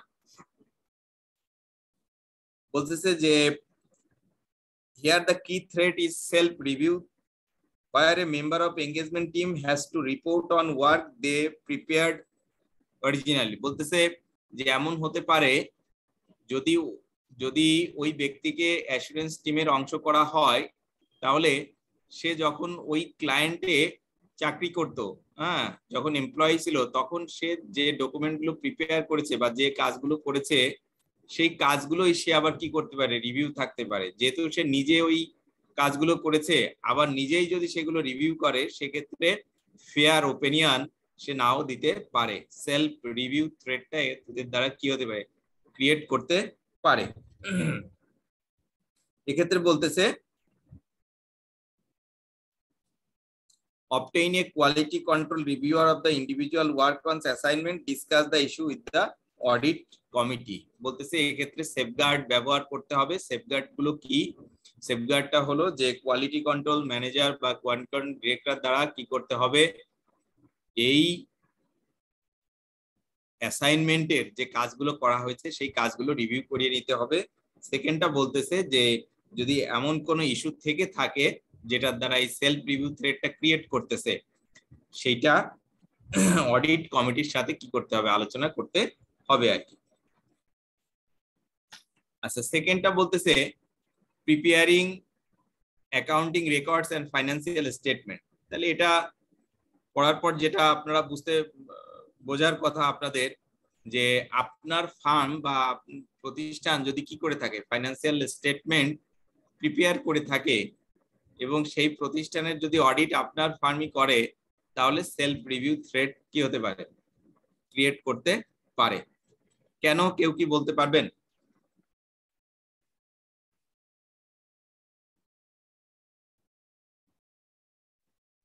স্যার আমরা যদি আমাদের ফার্ম থেকে যদি এই কাজটা করা হয় বা যদি হচ্ছে কি স্যার এফএস টা প্রিপেয়ার করে দেওয়া হয়, তাহলে স্যার আমি আমার ভুল তো হয়তো ধরতে পারবো না, বা ধরার ক্ষেত্রে স্যার আমার ওই যে আমার যে ইন্ডিপেন্ডেন্টলি যে কাজ করার যে ব্যাপারটা, ইন্টিগ্রিটি রাখার যে ব্যাপারটা, অনেস্টিটা হয়তো থাকবে না স্যার। ইউ আর রাইট, যে আপনি যদি ক্লায়েন্টের অ্যাকাউন্টিং রেকর্ড যদি আপনার ফার্ম কি করে থাকে, সার্ভিসটা প্রোভাইড করে থাকে, অথবা ফাইন্যান্সিয়াল স্টেটমেন্ট প্রিপারেশনের সার্ভিসটা প্রোভাইড করে থাকে, সেক্ষেত্রে আপনি আপনার নিজের ভুলগুলো কি যে ধরবেন, কি মনে হয়, সেক্ষেত্রে একটা সেলফ রিভিউ থ্রেডটা ক্রিয়েট করতে পারে, তাই না? তাহলে ক্লায়েন্টকে যদি বলেন যে ফাইন্যান্সিয়াল স্টেটমেন্টটা সঠিকভাবে প্রিপেয়ার করা হয় নাই বা অ্যাকাউন্টিং রেকর্ডটা সঠিকভাবে রাখা হয় নাই, তখন ক্লায়েন্ট কি বলবে যে এই আপনার ফার্মে তো এটা করে দিচ্ছে, হ্যাঁ আপনি তৈরি করেছেন, তাই না? আচ্ছা যাই হোক, এখন আমরা বইতে ফিরে আসি। এখানে বলছে there is a clearly significant risk of self review threat if the farm prepares accounting record and financial statement and then audited and reviews them. বলতেছে on the other hand, auditors routinely assist management with the preparation of financial statement, give advice about accounting treatment and journal entries. Assurance firm must analyze the risks arising and put safeguard in place to ensure that the risk is at an acceptable level. বলতেছে safeguard কি কি থাকতে হবে। এক নম্বর বলতেছে using staff member other than assurance team member to carry out the work. সেকেন্ডটা বলতেছে implementing policy procedure two prohibit the individual providing service from making any managerial decision on behalf of the assurance client. Third বলতেছে requesting the source data for the accounting entries two B originated by the assurance client and requiring the understanding assumptions to be originated and approved by the assurance client. বলতেছে যে ওকে এই ক্ষেত্রে কি করতে হবে, যদি কোনো ধরনের সার্ভিস আপনারা ওই প্রতিষ্ঠানে দিয়ে থাকেন সেক্ষেত্রে বলতেছে যে সেপারেট টিম বা সেপারেট টিম মেম্বার ব্যবহার করতে হবে। যে টিম মেম্বার কোনো একটা সার্ভিস প্রোভাইড করেছে সেই টিম মেম্বার ওই অডিট টিমের কি হতে পারবে, অডিট টিমের মেম্বার হতে পারবে না। তারপর বলতেছে যে একটা পলিসি এবং প্রসিডিওর ইমপ্লিমেন্ট করতে হবে যে কি, যে আপনারা এই সার্ভিসটা শুধু প্রোভাইড করবেন কিন্তু মেজর ডিসিশনটা নিবে কে, মেজর ডিসিশন নিবে ওই প্রতিষ্ঠানের charge with governance and management. Third বলতেছে যদি কোনো অ্যাসাম্পশন অথবা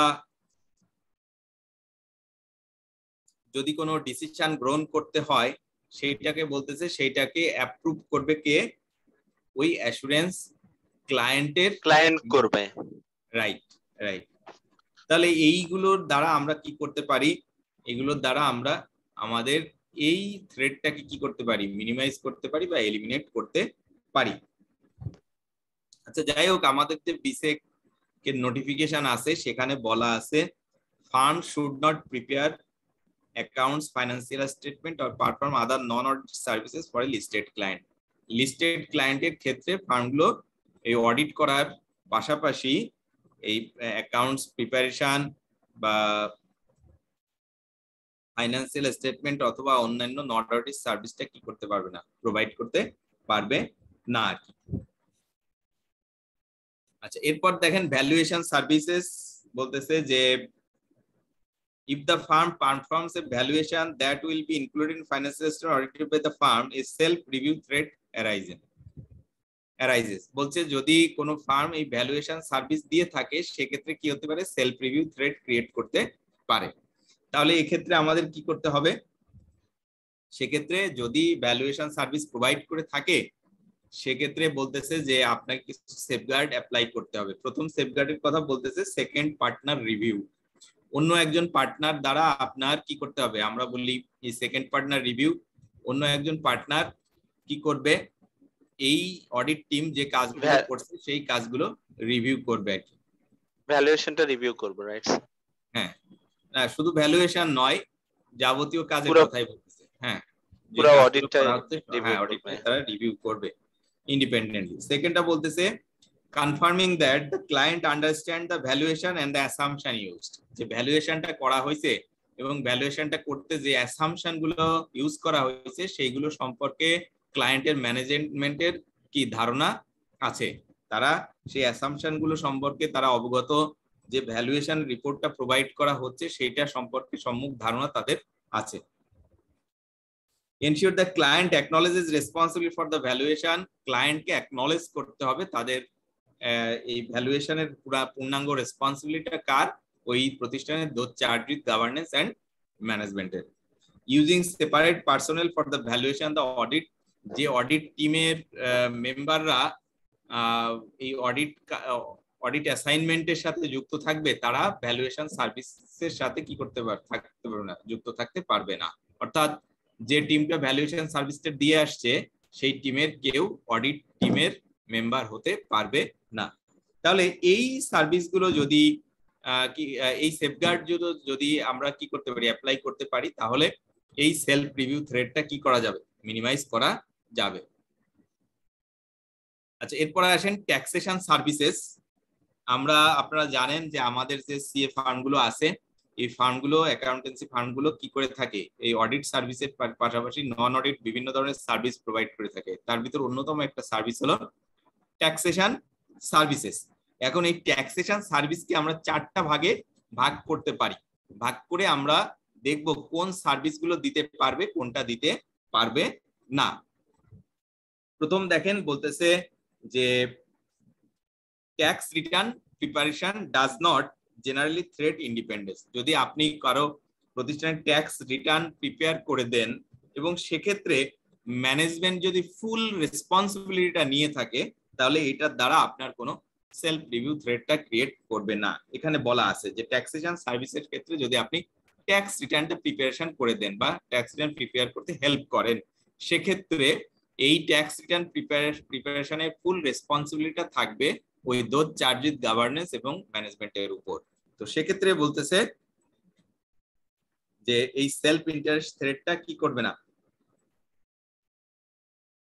ডিরেক্টলি ক্রিয়েট করবে না। এই যে এরপর বলছে tax calculation for the purpose of preparing the accounting entries may not be prepared for public interest entries. বলতেছে যে আপনি ট্যাক্স ক্যালকুলেশন করে এই কি এন্ট্রি দিতে হবে সেই ধরনের সার্ভিস আপনি কি করতে পারেন, একটা ক্লায়েন্টে দিতে পারেন, কিন্তু লিস্টেড কোম্পানির ক্ষেত্রে এটা দিতে পারবেন না। নন পাবলিক ইন্টারেস্ট এন্টিটিজ ক্ষেত্রে বলছে it is accepted to do so provide that সেফগার্ডস R applied. কিছু সেফগার্ড অ্যাপ্লাই করে আপনি এই সার্ভিসটা দিতে পারবেন। অর্থাৎ আপনি এক ট্যাক্স কম্পিটিশন করলেন, কম্পিটিশন করার পর কি জার্নাল হতে পারে সেটা আপনি ওই প্রতিষ্ঠানকে রিকমেন্ড করতে পারবেন। তাও বলতেছে এটা লিস্টেড কোম্পানির ক্ষেত্রে আপনি এই সার্ভিসটা দিতে পারবেন না। নন লিস্টেড কোম্পানির ক্ষেত্রে এই সার্ভিসটা দিতে পারবেন, কিন্তু সেক্ষেত্রেও আপনাকে কি করতে হবে, সেফগার্ড অ্যাপ্লাই করতে হবে। কি কি সেফগার্ড অ্যাপ্লাই করতে হবে সেগুলো আমরা পরে দেখবো। আগে এই ট্যাক্সেশনের যে 4 ধরনের সার্ভিস আমরা দিই সেগুলো একটু দেখি। তাহলে 2টা দেখলাম। থার্ড বলতেছে tax planning may be accepted in certain circumstances where the advice is clearly supported by a tax authority or other precedent। বলতেছে যে আপনি ট্যাক্স প্ল্যানিং এই সার্ভিসটা প্রোভাইড করতে পারবেন তখনই যদি এটা ওই যে ট্যাক্স অথরিটি কি করে, সাপোর্ট করে থাকে। However, effectiveness of tax advice depends on the particular accounting treatment or presentation in the financial statements. The audit team has reasonable doubt about the accounting treatment and the consequence of tax advice would be material. Then service should not be provided. এটা strictly বলে দিয়েছে এই সার্ভিসটা আপনি দিতে পারবেন না। অর্থাৎ ট্যাক্স প্ল্যানিং এর যে সার্ভিসটা, এটা যদি কোনো অথরিটি, এখানে ট্যাক্স অথরিটির কথা বলা আছে, এরা যদি সাপোর্ট করে তাহলে আপনি এই সার্ভিসটা দিতে পারবেন, আদারওয়াইজ এটা দিতে পারবেন না। কি কারণে বলছে এই ট্যাক্স প্ল্যানিং এর উপর ভিত্তি করে বিভিন্ন ধরনের জার্নাল এন্ট্রি দেওয়া হতে পারে যেটা ফাইন্যান্সিয়াল স্টেটমেন্ট প্রিপারেশনে কি করে, হেল্প করে, তাই না? আমরা ফাইন্যান্সিয়াল স্টেটমেন্টটা কিভাবে প্রিপেয়ার করি, হ্যাঁ, বুকস অফ রেকর্ডস যেগুলো আছে তার উপর ভিত্তি করে তো ফাইন্যান্সিয়াল স্টেটমেন্টটা প্রিপেয়ার করা হয়, তাই না? ঠিক কিনা? Yes sir. জি স্যার। ওকে, আচ্ছা, লাস্টের যেটা বলছে যে 4টা সার্ভিস, লাস্টেরটা বলতে assistance in the resolution of tax dispute may be provided depending on whether the firm itself provided the service which is the subject of the dispute, whether the effect is material on the financial statement. Safeguard include using professionals who are not member of the audit team to perform the service, obtain advice on the service for external tax professionals. যাই হোক, এখানে বলতেছে আপনি assist করতে পারেন, কি করতে পারে, যে ট্যাক্স ডিসপিউট রেজলিউশনের ক্ষেত্রে আপনি এই সার্ভিসটা অ্যাসিস্ট করতে পারেন তাদেরকে, কিন্তু ফুল রেসপন্সিবিলিটি থাকবে দোজ চার্জেস গভর্নেন্স এন্ড ম্যানেজমেন্টের উপর। কিন্তু সেক্ষেত্রেও বলতেছে যে depending on the whether the firm itself provided the service which is the subject of the dispute. যাই হোক, তো বললাম আমরা 4টা সার্ভিসের কথা এখানে বললাম। চার ধরনের ট্যাক্সেশন সার্ভিস আমরা দিতে পারি। প্রথমটা বলতেছে যে আপনি কি করতে পারেন, ট্যাক্স রিটার্ন প্রিপারেশনে হেল্প করতে পারেন ওই প্রতিষ্ঠানে, সেক্ষেত্রে এই সার্ভিসটা দিতে পারেন, কিন্তু ফুল রেসপন্সিবিলিটি থাকবে those charge with governance and ম্যানেজমেন্টের উপর। সেকেন্ডটা বলতেছে tax calculation for the purpose of preparing accounting entries may be not for prepared for public interest entities. Public interest entities ক্ষেত্রে এই সার্ভিসটা আপনি প্রোভাইড করতে পারবেন না, বাট নন লিস্টেড কোম্পানির ক্ষেত্রে আপনি কি করতে পারেন, এই সার্ভিসটা প্রোভাইড করতে পারেন, সেক্ষেত্রে আপনাকে প্রপার সেফগার্ড অ্যাপ্লাই করতে হবে। থার্ড বলছে ট্যাক্স প্ল্যানিং, এই সার্ভিসটা আপনি দিতে পারবেন না, কিন্তু কিছু ক্ষেত্রে আপনি এই সার্ভিসটা দিতে পারবেন, সাবজেক্ট টু বলতেছে এখানে যদি এটা clearly supported by the proper authority, এখানে ট্যাক্সেশন অথরিটির কথা বলা আছে। এবং last one assisting in the resolution of tax dispute, সেক্ষেত্রে বলা আছে আপনি এই সার্ভিসটা দিতে পারবেন কিছু কিছু ক্ষেত্রে, এবং এই সার্ভিস যদি আপনি প্রোভাইড করে থাকেন সেক্ষেত্রে আপনাকে কি করতে হবে, সেফগার্ড অ্যাপ্লাই করতে হবে। তাহলে দেখেন এখান থেকে কিন্তু এমসিকিউ বেসড কোশ্চেন আসতে পারে, আপনারা একটু ভালোভাবে এই অংশটুকু পড়বেন। 244 পেজ, এই পেজ নাম্বারে এইটা আছে আমাদের এই ট্যাক্সেশন সার্ভিসের উপর। ক্লিয়ার?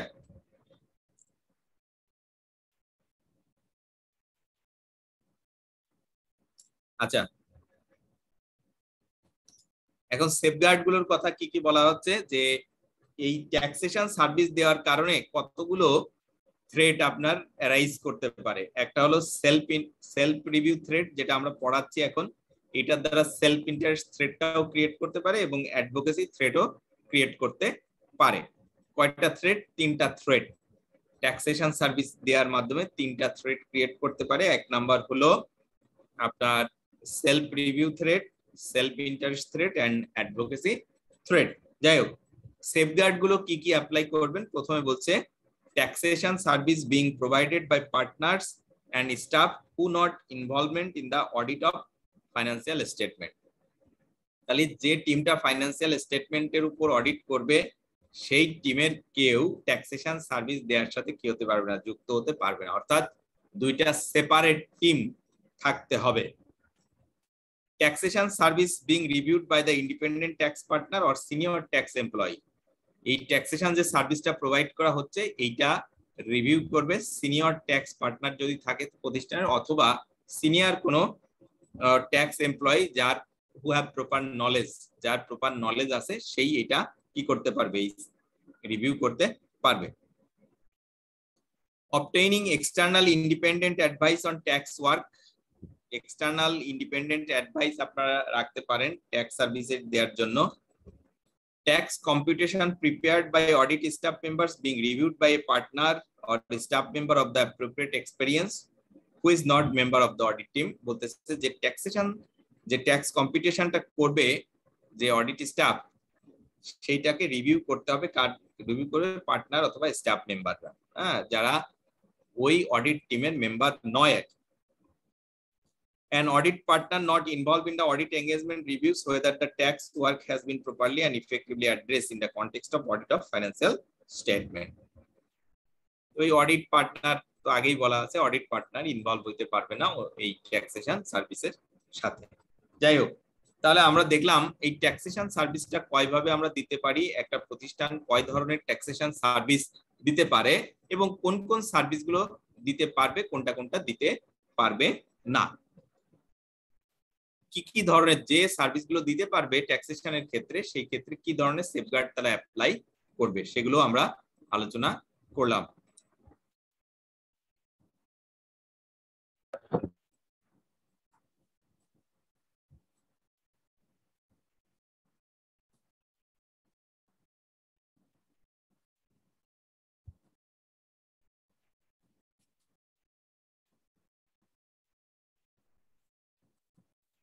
আচ্ছা, এরপর দেখেন ইন্টারনাল অডিট সার্ভিস। আমরা বলতেছি যে এই ইন্টারনাল অডিট সার্ভিস যদি কোনো ফার্ম প্রোভাইড করে থাকে তাহলে সেলফ রিভিউ থ্রেডটা কি করতে পারে, ক্রিয়েট করতে পারে।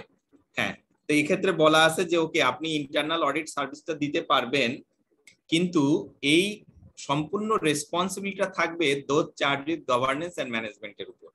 যদি ইন্টারনাল অডিট সার্ভিস দিতে যায় কোনো ধরনের রেসপন্সিবিলিটি ফার্ম নিয়ে থাকে, তাহলে এটা ডিরেক্ট কি থ্রেট ক্রিয়েট করবে, সেলফ, যেটাকে আমরা সেলফ রিভিউ থ্রেট হিসেবে গণ্য করতে পারি। সেক্ষেত্রে বলছে যদি ফার্ম কোন ধরনের রেসপন্সিবিলিটি গ্রহণ করে এই ধরনের সার্ভিস দিতে গেলে সেটা কি করতে পারবে, ফার্ম একসাথে দিতে পারবে না। তারা বলতেছে no safeguard could reduce the risk or threat to an accepted level.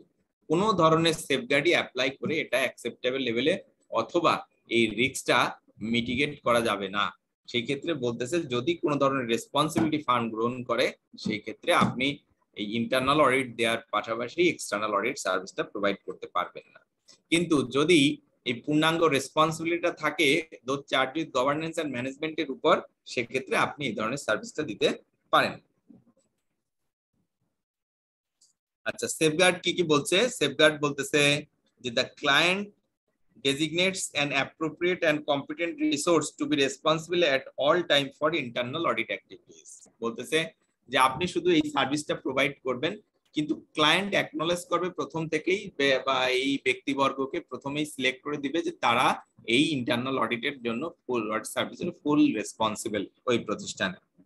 সেকেন্ডটা বলছে the client management reviews, assess and approve the scope, risk and frequency of internal audit service. ম্যানেজমেন্টই কি করে দেবে, স্কোপ, রিস্ক, ফ্রিকোয়েন্সি এইগুলো কি ম্যানেজমেন্টই নির্ধারণ করে দেবে। The client management determines which recommendation to implement and manages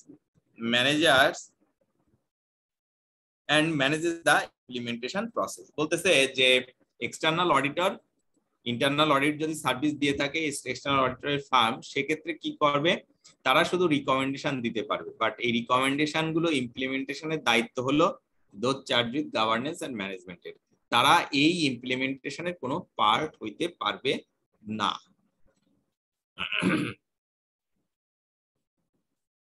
এখন আপনাদের 245 এই, আচ্ছা আপনাদের কাছ থেকে তো কোনো ফিডব্যাক পাচ্ছি না, আমরা তো অনেকগুলো থ্রেড পড়ালাম, আপনারা কি বুঝতে পারতেছেন? জি স্যার। আচ্ছা, নাকি আমি অনেকক্ষণ ক্লাস নিচ্ছি, এটা কি আপনারা কন্টিনিউ করবেন নাকি? জি স্যার, কন্টিনিউ করব। ওকে, একটু বলতে হবে, তা না হলে আমি নিজেই শুধু বলে যাচ্ছি এই প্রায় 2-2.5 ঘন্টা। হ্যাঁ, আপনাদেরও কি হতে হবে, ইন্টারেক্টিভ হতে হবে। শুনছি তো সেইজন্য রেসপন্স করছি না। সবাই বুঝতেছে এইজন্য স্যার কোনো মানে কোনো কিছু আস করতেছে না স্যার। বুঝতে পারলে তখন অনেক কোশ্চেন অ্যারাইজ করতে হবে। আচ্ছা ঠিক আছে, ওকে। আচ্ছা, এখন 245 এই পেজে একটা ওয়ার্ক এক্সাম্পল আছে ইন্টারনাল অডিটের উপর, একটু পড়িয়ে দিব আমি এটা।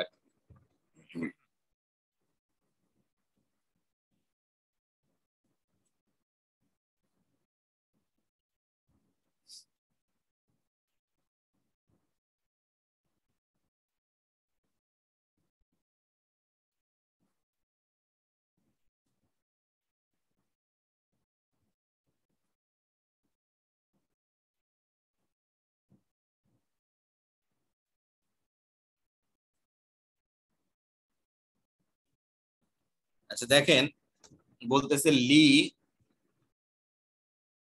was recently seconded to the internal audit department of his accountancy firm. While on secondment, he carried out a month's internal audit service as part of 4-man team at White Cross PLC, an audit client of the firm. A White Cross PLC এই প্রতিষ্ঠানে audit farm কি দিবে, internal audit service দিবে। সেই internal audit service দেওয়ার জন্য যে টিমটা সিলেক্ট করা হয়েছে তার একজন মেম্বার হলো এই লি। He carried out routine controls testing while on this service. He helped to draft the final report to the board of directors at White Cross, recommending several improvements to the system. সে কি করলো, একটা draft final report দিল এবং সেখানে সে কি করলো, কিছু recommendation দিল আর কি।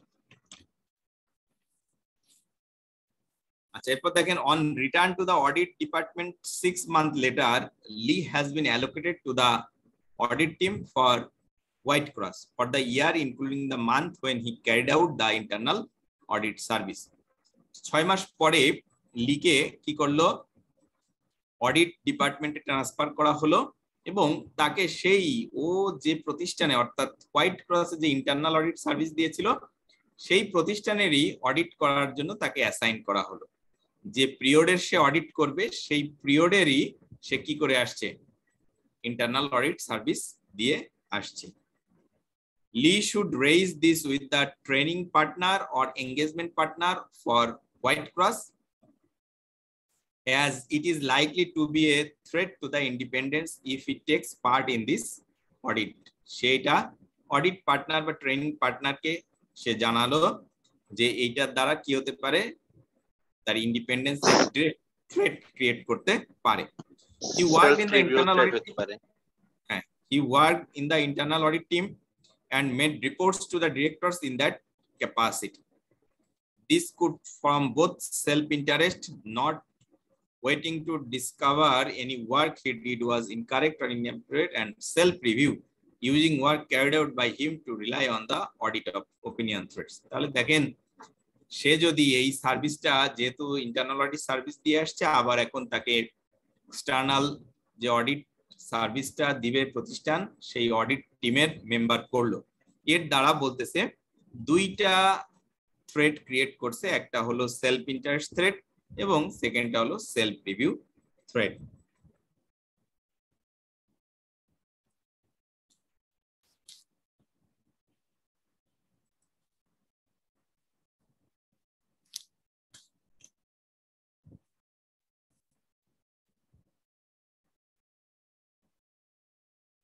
আচ্ছা, যাই হোক,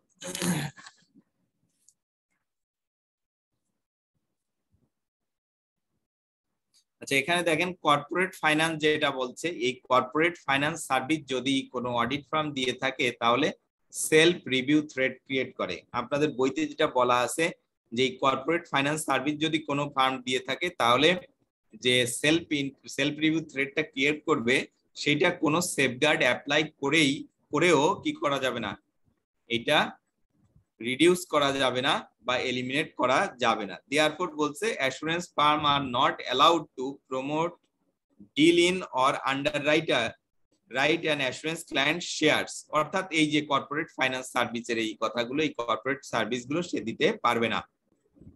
দে are not also allowed to commit an assurance client to the terms of transaction or consummate transaction on the clients behalf.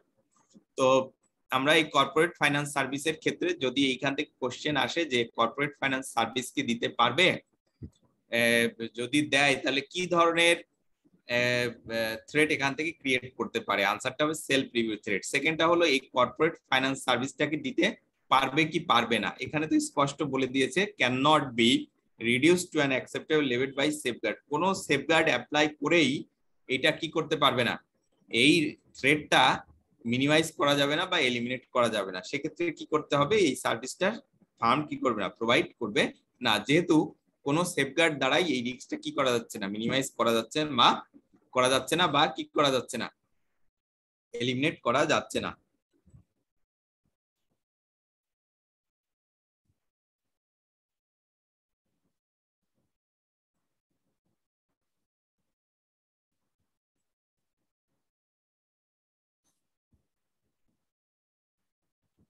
ওকে,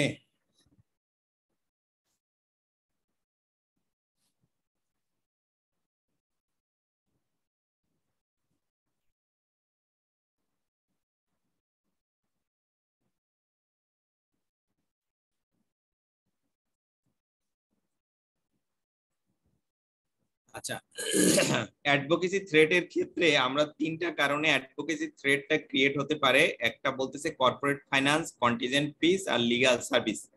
তো এগুলো আমরা আগেই আলোচনা করে আসছি, আবার এখানে যেহেতু আসছে তারপরে একটু আলোচনা করছি যে এই ধরনের সার্ভিস যদি আমরা প্রোভাইড করে থাকি সেক্ষেত্রে কি হতে পারে, অ্যাডভোকেসি থ্রেট ক্রিয়েট করতে পারে। এখানে দেখেন আপনাদের বইয়ের পেজ নাম্বার 247 এখানে বলা আছে যে খুব ছোট্ট করে, যেহেতু আপনার আগের যে সেলফ ইন্টারেস্ট থ্রেট বা সেলফ রিভিউ থ্রেটে আমরা এগুলো আলোচনা করেছি, সেহেতু এখানে জাস্ট বলা আছে যে advocacy threat arises in certain situation where the assurance farm is a position of taking the client parts in dispute or somehow acting as there advocate, তাদের অ্যাডভোকেট হিসেবে যদি সে কাজ করে থাকে।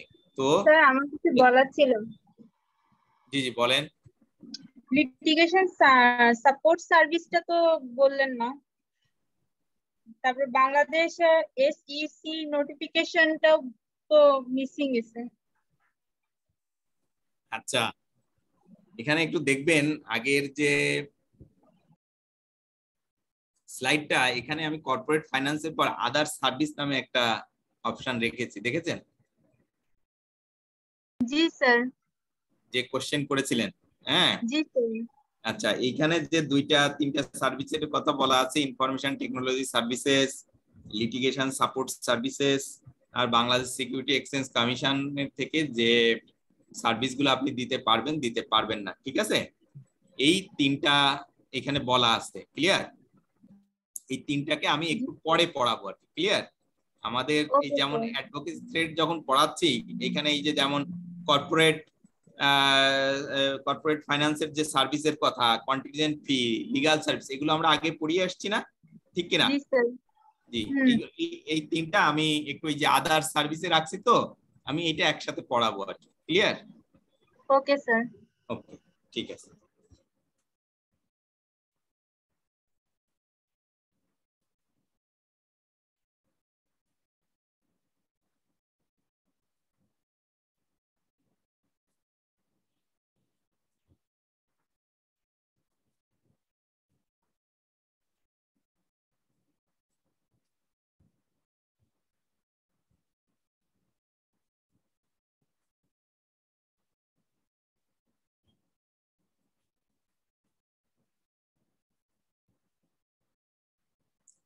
যাই হোক, তাহলে এই যে কর্পোরেট অ্যাডভোকেসি যে থ্রেডটা, এর তিনটা আমরা আগেই আলোচনা করেছি, এবং এখানেও সেম একই কথা বলা আছে, যদি এই ধরনের সার্ভিস প্রোভাইড করা হয়ে থাকে তাহলে এইগুলোকে একটু কনসিডার করতে হবে। ওই যে আমরা পড়িয়েছিলাম যে কন্টিনজেন্ট ফি দ্বারা সেলফ ইন্টারেস্ট থ্রেট যেমন ক্রিয়েট হয়, সেক্ষেত্রে বলছে আপনি অ্যাডভোকেসি থ্রেটও এটার দ্বারা ক্রিয়েট হতে পারে, সেক্ষেত্রে আপনাকে সেফগার্ড গুলো অ্যাপ্লাই করতে হবে। যে কি কি সেফগার্ড আপনি অ্যাপ্লাই করবেন সেগুলো আমি অলরেডি আলোচনা করে আসছি এই তিনটার জন্য আর কি।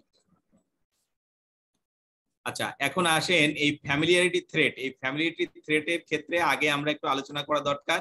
আমরা ওই যে দুইটা ডেফিনেশন আপনাদেরকে পড়িয়েছিলাম, মনে আছে? এক নাম্বার হলো ক্লোজ ফ্যামিলি রিলেশনশিপ, আর একটা হলো ইমিডিয়েট ফ্যামিলি মেম্বার। আচ্ছা তাহলে এই দুইটা ডেফিনেশন এখানে আর পড়ানো লাগতেছে না, এটা তো মনে আছে আপনাদের, ঠিক আছে? আচ্ছা আর এর বাইরে আমরা আরো কতগুলো থ্রেটের কথা পড়িয়ে আসছি। একটা family and personal relationship between client and farm, এটা আমরা আলোচনা করেছি। এমপ্লয়মেন্ট উইথ অ্যাসুরেন্স ক্লায়েন্ট, এটা আলোচনা করেছি। Recent service with assurance client, এটা আলোচনা করেছি। এখানে দুইটা বিষয় একটু আলোচনার আছে বাদ, সেটা হলো long association with assurance clients, আর একটা হলো রিক্রুটমেন্ট, ক্লিয়ার? তো এই যে রিক্রুটমেন্ট, এটাও ওই যে আমরা সেলফ ইন্টারেস্ট থ্রেটের ক্ষেত্রে আপনাদের পড়িয়েছি না, employment with assurance client. G sir, মোটামুটি ওইটার সাথে রিলেটেড স্যার। আচ্ছা তো এখানে long association with assurance client যেটা, এটা আমি একটু পড়াই দিব আপনাদের বইতেও। ঠিক যে আলোচনাগুলো আগে করেছে সেইগুলো তারা এখানে আর আলোচনা করে নাই। এখানে long association with senior person with assurance client, সেই অংশটুকুনি কি করছে, আলোচনা করেছেন। আপনারা খেয়াল করেছেন কেউ একজন? পেজ নাম্বার দেখেন। জি স্যার অলরেডি যেগুলা নিয়ে, জি স্যার অলরেডি যেগুলা নিয়ে আলোচনা হইছে স্যার, ওইগুলা আর আলোচনা করে নাই, ঠিক আছে, ক্লিয়ার? লং অ্যাসোসিয়েশনটা বাকি ছিল, এইজন্য ওইটা নিয়ে আলোচনা করছি। রাইট, সেই জন্য আমি বারবার বলতেছি, কারণ এটা নিয়ে আবার কেউ কোশ্চেন তুলতে পারেন যে বাদ বাকিগুলো আমি কেন আবার আলোচনা করলাম না, ঠিক আছে? আপনাদের বইতেও ঠিক একই কাজ করেছে, যে এগুলো একবার আলোচনা হয়েছে সেগুলো তারা আর আনেনি আর কি, ক্লিয়ার? তাহলে এই থ্রেড গুলোর জন্য আপনার যে যে সেফগার্ড আমরা আগে আলোচনা করেছি, সেই সেফগার্ড গুলোই অ্যাপ্লাই করতে হবে।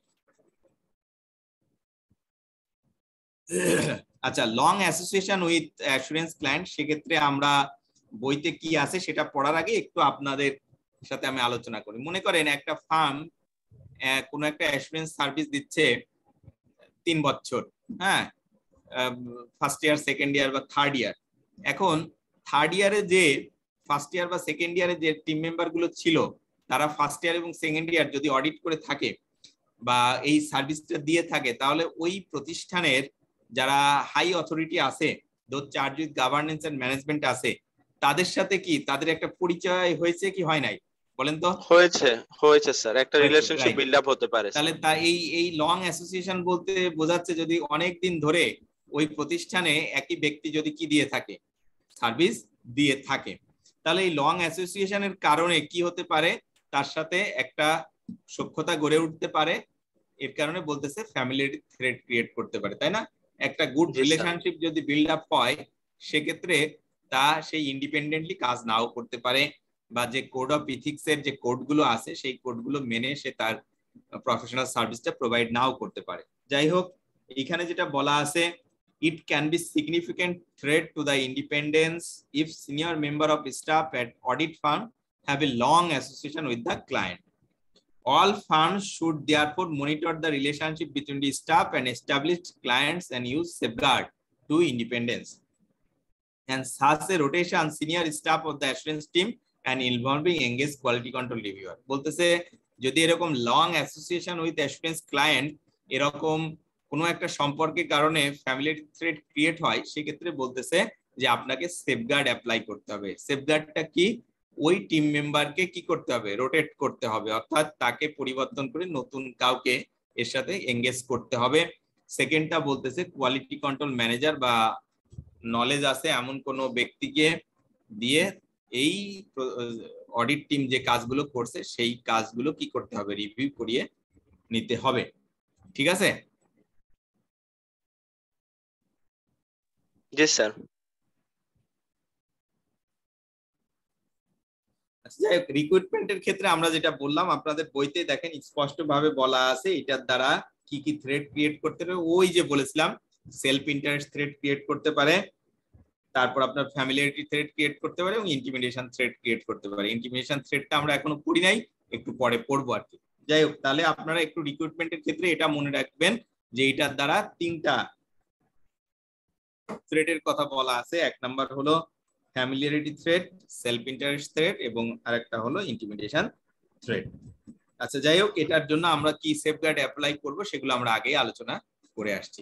আচ্ছা, এর আগে একজন একটু কোশ্চেন করেছিলেন যে আদার সার্ভিসের কথা আমি যেটা বলেছিলাম সেটা আমি এখন একটু কভার করব। এখানে বলছে information technology services, litigation support সার্ভিসের বা বিসেক বলেছে যে যে সার্ভিস কোনটা দিতে পারবে কোনটা দিতে পারবে না। আচ্ছা, এর ভিতর এই যে লিটিগেশন সাপোর্ট সার্ভিসেস, যেটা এই যে লিগ্যাল সার্ভিস, লিটিগেশন সার্ভিস, এইগুলোর ক্ষেত্রে কি ধরনের থ্রেট আমরা ক্রিয়েট করতে পারে সেগুলো আমরা আগে একটু আলোচনা করেছি, তাই না? তো এইটার দ্বারা আমাদের আগেই আমরা বলেছিলাম এই সেলফ রিভিউ থ্রেড ক্রিয়েট করতে পারে এবং লিগ্যাল সার্ভিসের জন্য আমাদের অ্যাডভোকেসি থ্রেডটা ক্রিয়েট করতে পারে। যাই হোক, আমাদের এখানে ইম্পর্টেন্টটা হলো আমাদের যে বিসেক বাংলাদেশ সিকিউরিটি এক্সচেঞ্জ কমিশনের যে নোটিফিকেশন আছে সেখানে বলা আছে যে একজন এক্সটার্নাল বা স্ট্যাচুটরি অডিটর বলতেছে the ইস্যুয়ার company should not engage it's external or statutory auditor to perform the following services of the company. অর্থাৎ একটা লিস্টেড কোম্পানির অডিটর এই নিম্নোক্ত সার্ভিসগুলো দিতে পারবে না। কি কি? এক নাম্বার বলতেছে অ্যাপ্রেজাল অর ভ্যালুয়েশন সার্ভিস, সেকেন্ডটা বলতেছে financial information system design and implementation, bookkeeping or other service related to the accounting records or financial statements, broker dealer services, actuarial services, internal audit services, any other services that audit committee determines. আর লাস্টটা বলতেছে no partner or employees of external audit firm shall possess any share of the company they audit at least during the tenure of their audit assignment of that company. এখানে স্পষ্ট বলে দিয়েছে যে partner অথবা employee কেউই কোনো share কি করতে পারবে না, রাখতে পারবে না যখন সে সার্ভিস দিবে। তাহলে দেখেন এই বিসেকের যে সার্ভিস যে 8টা, এই 8টা সার্ভিসের কথা কিন্তু আপনাকে মেমোরাইজ করতে হবে। এখান থেকে কোশ্চেন আসতে পারে, বলতে পারে যে কোন কোন সার্ভিসগুলো অ্যাজ পার বিসেক নোটিফিকেশন একজন অডিটর, স্ট্যাচুটরি অডিটর প্রোভাইড করতে পারবে না। এতে বললো ব্রোকার ডিলার সার্ভিস, বি তে বললো ইন্টারনাল অডিট সার্ভিস, সি তে বললো বুক কিপিং, ডি তে বললো অ্যাপ্রেইজাল আর ভ্যালুয়েশন সার্ভিস, আর ই তে বললো অ্যাবাভ অল। তাহলে কোনটা হবে বলেন তো? অ্যাবাভ অল হবে স্যার, সবগুলোই তো আচ্ছা। পারবে না স্যার। রাইট, তাহলে এই যে অ্যাবাভ অল আপনি কনফিডেন্সের সাথে বললেন, সেটা কখন বলতে পারবেন? যখন আপনি এইগুলো আপনার মেমোরাইজ করতে পারবেন আর কি, ক্লিয়ার? তাহলে বলতে পারবেন না। আচ্ছা, লাস্ট ওয়ান হলো ইনফরমেশন টেকনোলজি সার্ভিস। এখানে দেখেন বলছে দা code of ethics state that in the case of public interest entities the audit firm shall not design or implement IT services। বলছে এখানে আমাদের কোড অফ ইথিক্স স্পষ্ট বলে দিয়েছে পাবলিক ইন্টারেস্ট এন্টিটিস, অর্থাৎ পাবলিক ইন্টারেস্ট এন্টিটিস ডেফিনিশনে যেগুলো পড়বে, এই পাবলিক ইন্টারেস্ট এন্টিটিস এর ক্ষেত্রে অডিট ফার্ম কি করতে পারবে না, এই সার্ভিসগুলো দিতে পারবে না। কি সার্ভিসটা? Design or implementing IT services. আচ্ছা, আর বলছে নন পাবলিক ইন্টারেস্ট এন্টিটিস ক্ষেত্রে বলতেছে this service may be provided if সেফগার্ডস R put in place ensuring that the client অ্যাকনলেজেস full responsibilities for establishing monitoring a system of internal control. বলতেছে যে নন public listed entities যেগুলো আছে সেক্ষেত্রে এই সার্ভিসটা দিতে পারবে, মেবি বলছে, কিন্তু সেক্ষেত্রে কতগুলো সেফগার্ড অ্যাপ্লাই করতে হবে। এক নাম্বার বলছে যে ক্লায়েন্ট অ্যাকনলেজ করবে ফুল রেসপন্সিবিলিটিস কিসের, এই ডিজাইন এবং ইমপ্লিমেন্টেশনের। সেকেন্ডটা বলতেছে যে the client makes all management decision with respect to design and implementation of process. Client ফুল রেসপন্সিবিলিটিটা নেবে এবং সমস্ত ডিসিশন গুলো ক্লায়েন্টই দেবে। Client evaluates the adequacy and result of design implementation of system. The client is responsible for operating the system and for the data it use or generates। বলতেছে যে এই যে operating system hardware বা software যেগুলো ব্যবহার করা হবে অথবা যে ডেটা ইউজ করা হবে বা জেনারেট করা হবে সেইগুলোর পূর্ণাঙ্গ রেসপন্সিবিলিটিটা থাকবে কার? ওই দোজ চার্জেস গভর্নেন্স এন্ড ম্যানেজমেন্টের ক্ষেত্রে। তাহলে একটু আইটি ইনফরমেশন টেকনোলজি সার্ভিসের ক্ষেত্রে একটু খেয়াল রাখতে হবে, যদি পাবলিক লিস্টেড পাবলিক এন্টিটি হয়, ইন্টারেস্ট এন্টিটিস হয়, সেক্ষেত্রে এই সার্ভিসটা প্রোভাইড করতে পারবে না। আর যদি নন পাবলিক ইন্টারেস্ট এন্টিটিস হয় সেক্ষেত্রে তারা এটা মেবি দিতে পারবে, সেক্ষেত্রে কতগুলো সেফগার্ড তাদেরকে কি করতে হবে? অ্যাপ্লাই করতে হবে। ওকে, ইন্টিমিডেশন থ্রেটের ক্ষেত্রে আমরা মনে হয় সবগুলোই আলোচনা করে ফেলেছি। তো আপনারা একটু দেখবেন আপনাদের বইতেও সেগুলো নিয়ে আর আলোচনা করে নাই। এই ক্ষেত্রে যে ধরনের সেফগার্ড গুলো অ্যাপ্লাই করার কথা আমরা আগে আলোচনা করেছি, যেমন ফ্যামিলি এন্ড পার্সোনাল রিলেশনশিপস এর ক্ষেত্রে assurance staff members move to employment with client, close business relationship, litigation, এই ক্ষেত্রে কি বলছে যে সেক্ষেত্রে আপনাকে প্রপার সেফগার্ড অ্যাপ্লাই করতে হবে। যে সমস্ত সেফগার্ড আমরা আগে পড়িয়ে আসছি সেগুলো আপনারা একটু মেমোরাইজ করবেন। আচ্ছা, এখানে শুধু লিটিগেশনের সম্পর্কে একটু বলা আছে। দেখেন বলা আছে যে assurance farm should seek to avoid such situation অ্যারাইজেন if they do arise factor to consider are the ম্যাটেরিয়ালিটি of the litigation, the nature of assurance engagement, whether the litigation relates to a prior assurance engagement। Safeguard গুলোর কথা বলা আছে, disclose to the audit committee the nature and extent of litigation, removing specific affected individual from the engagement team, R third বলতেছে involving an additional professional accountant on the team to review what।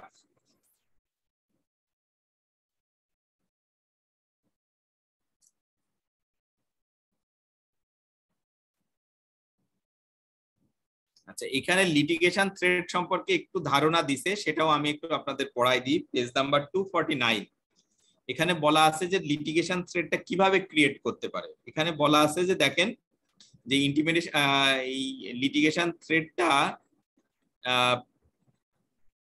থ্রেডটার কারণে intimidation থ্রেডটা create করতে পারে তখনই when the client threatens to sue or indeed sues the assurance firm for the work has been done previously। যে কাজটা করেছে সেই কাজটার জন্য তাদেরকে থ্রেট দিতে পারে, কি কারণে? sue or indeed sues। The firm is then faced with the risks of losing the client, bad publicity, and the possibility that they will be found to have been negligent, which will lead to further problem. যাই হোক, তো এই litigation থ্রেটের ক্ষেত্রে এইখানে এই safeguard গুলোর কথা বলা আছে, 3টা সেফগার্ড। এই সেফগার্ড তিনটা আপনারা একটু মেমোরাইজ করবেন। আমি আবারও বলতেছি, 1 নম্বর বলছে disclosing to the audit committee the nature extent of litigation. Audit কমিটির সাথে এইটার নেচার এবং এক্সটেন্ট সম্পর্কে কি করতে হবে, আলোচনা করতে হবে। Removing specific affected individual from the engagement team, যদি কোনো স্পেসিফিক মেম্বারের সাথে এই লিটিগেশনটা হয় তাকে কি করতে হবে, অডিট টিম থেকে রিমুভ করতে হবে। এবং বলতেছে involving additional professional accountant to review the work, review করার জন্য।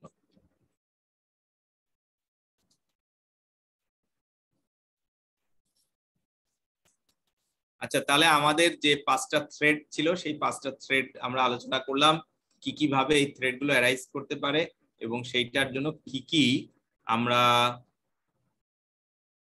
কি বলে সেফগার্ড ব্যবহার করব, জি স্যার, ব্যবহার করব, সেইগুলো সম্পর্কে আমরা ডিটেইল আলোচনা করলাম। এখন আপনাদের কাজ হলো বাসায় সুন্দরভাবে এগুলো পড়া আর কি।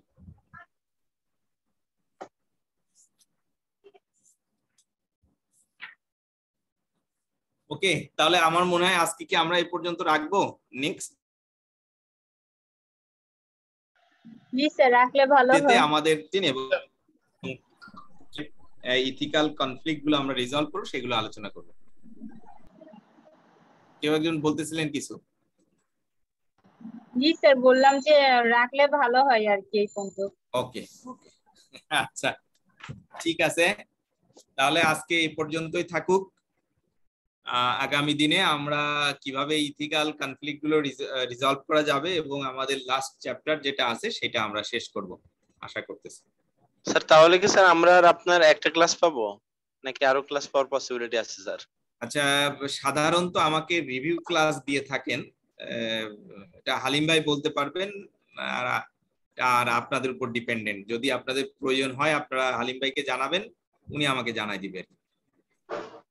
ওকে স্যার, ঠিক আছে। সবাই ভালো থাকবেন, সুস্থ থাকবেন। স্যার আপনি ভালো থাকবেন স্যার। জি স্যার। স্যার আসসালামু আলাইকুম।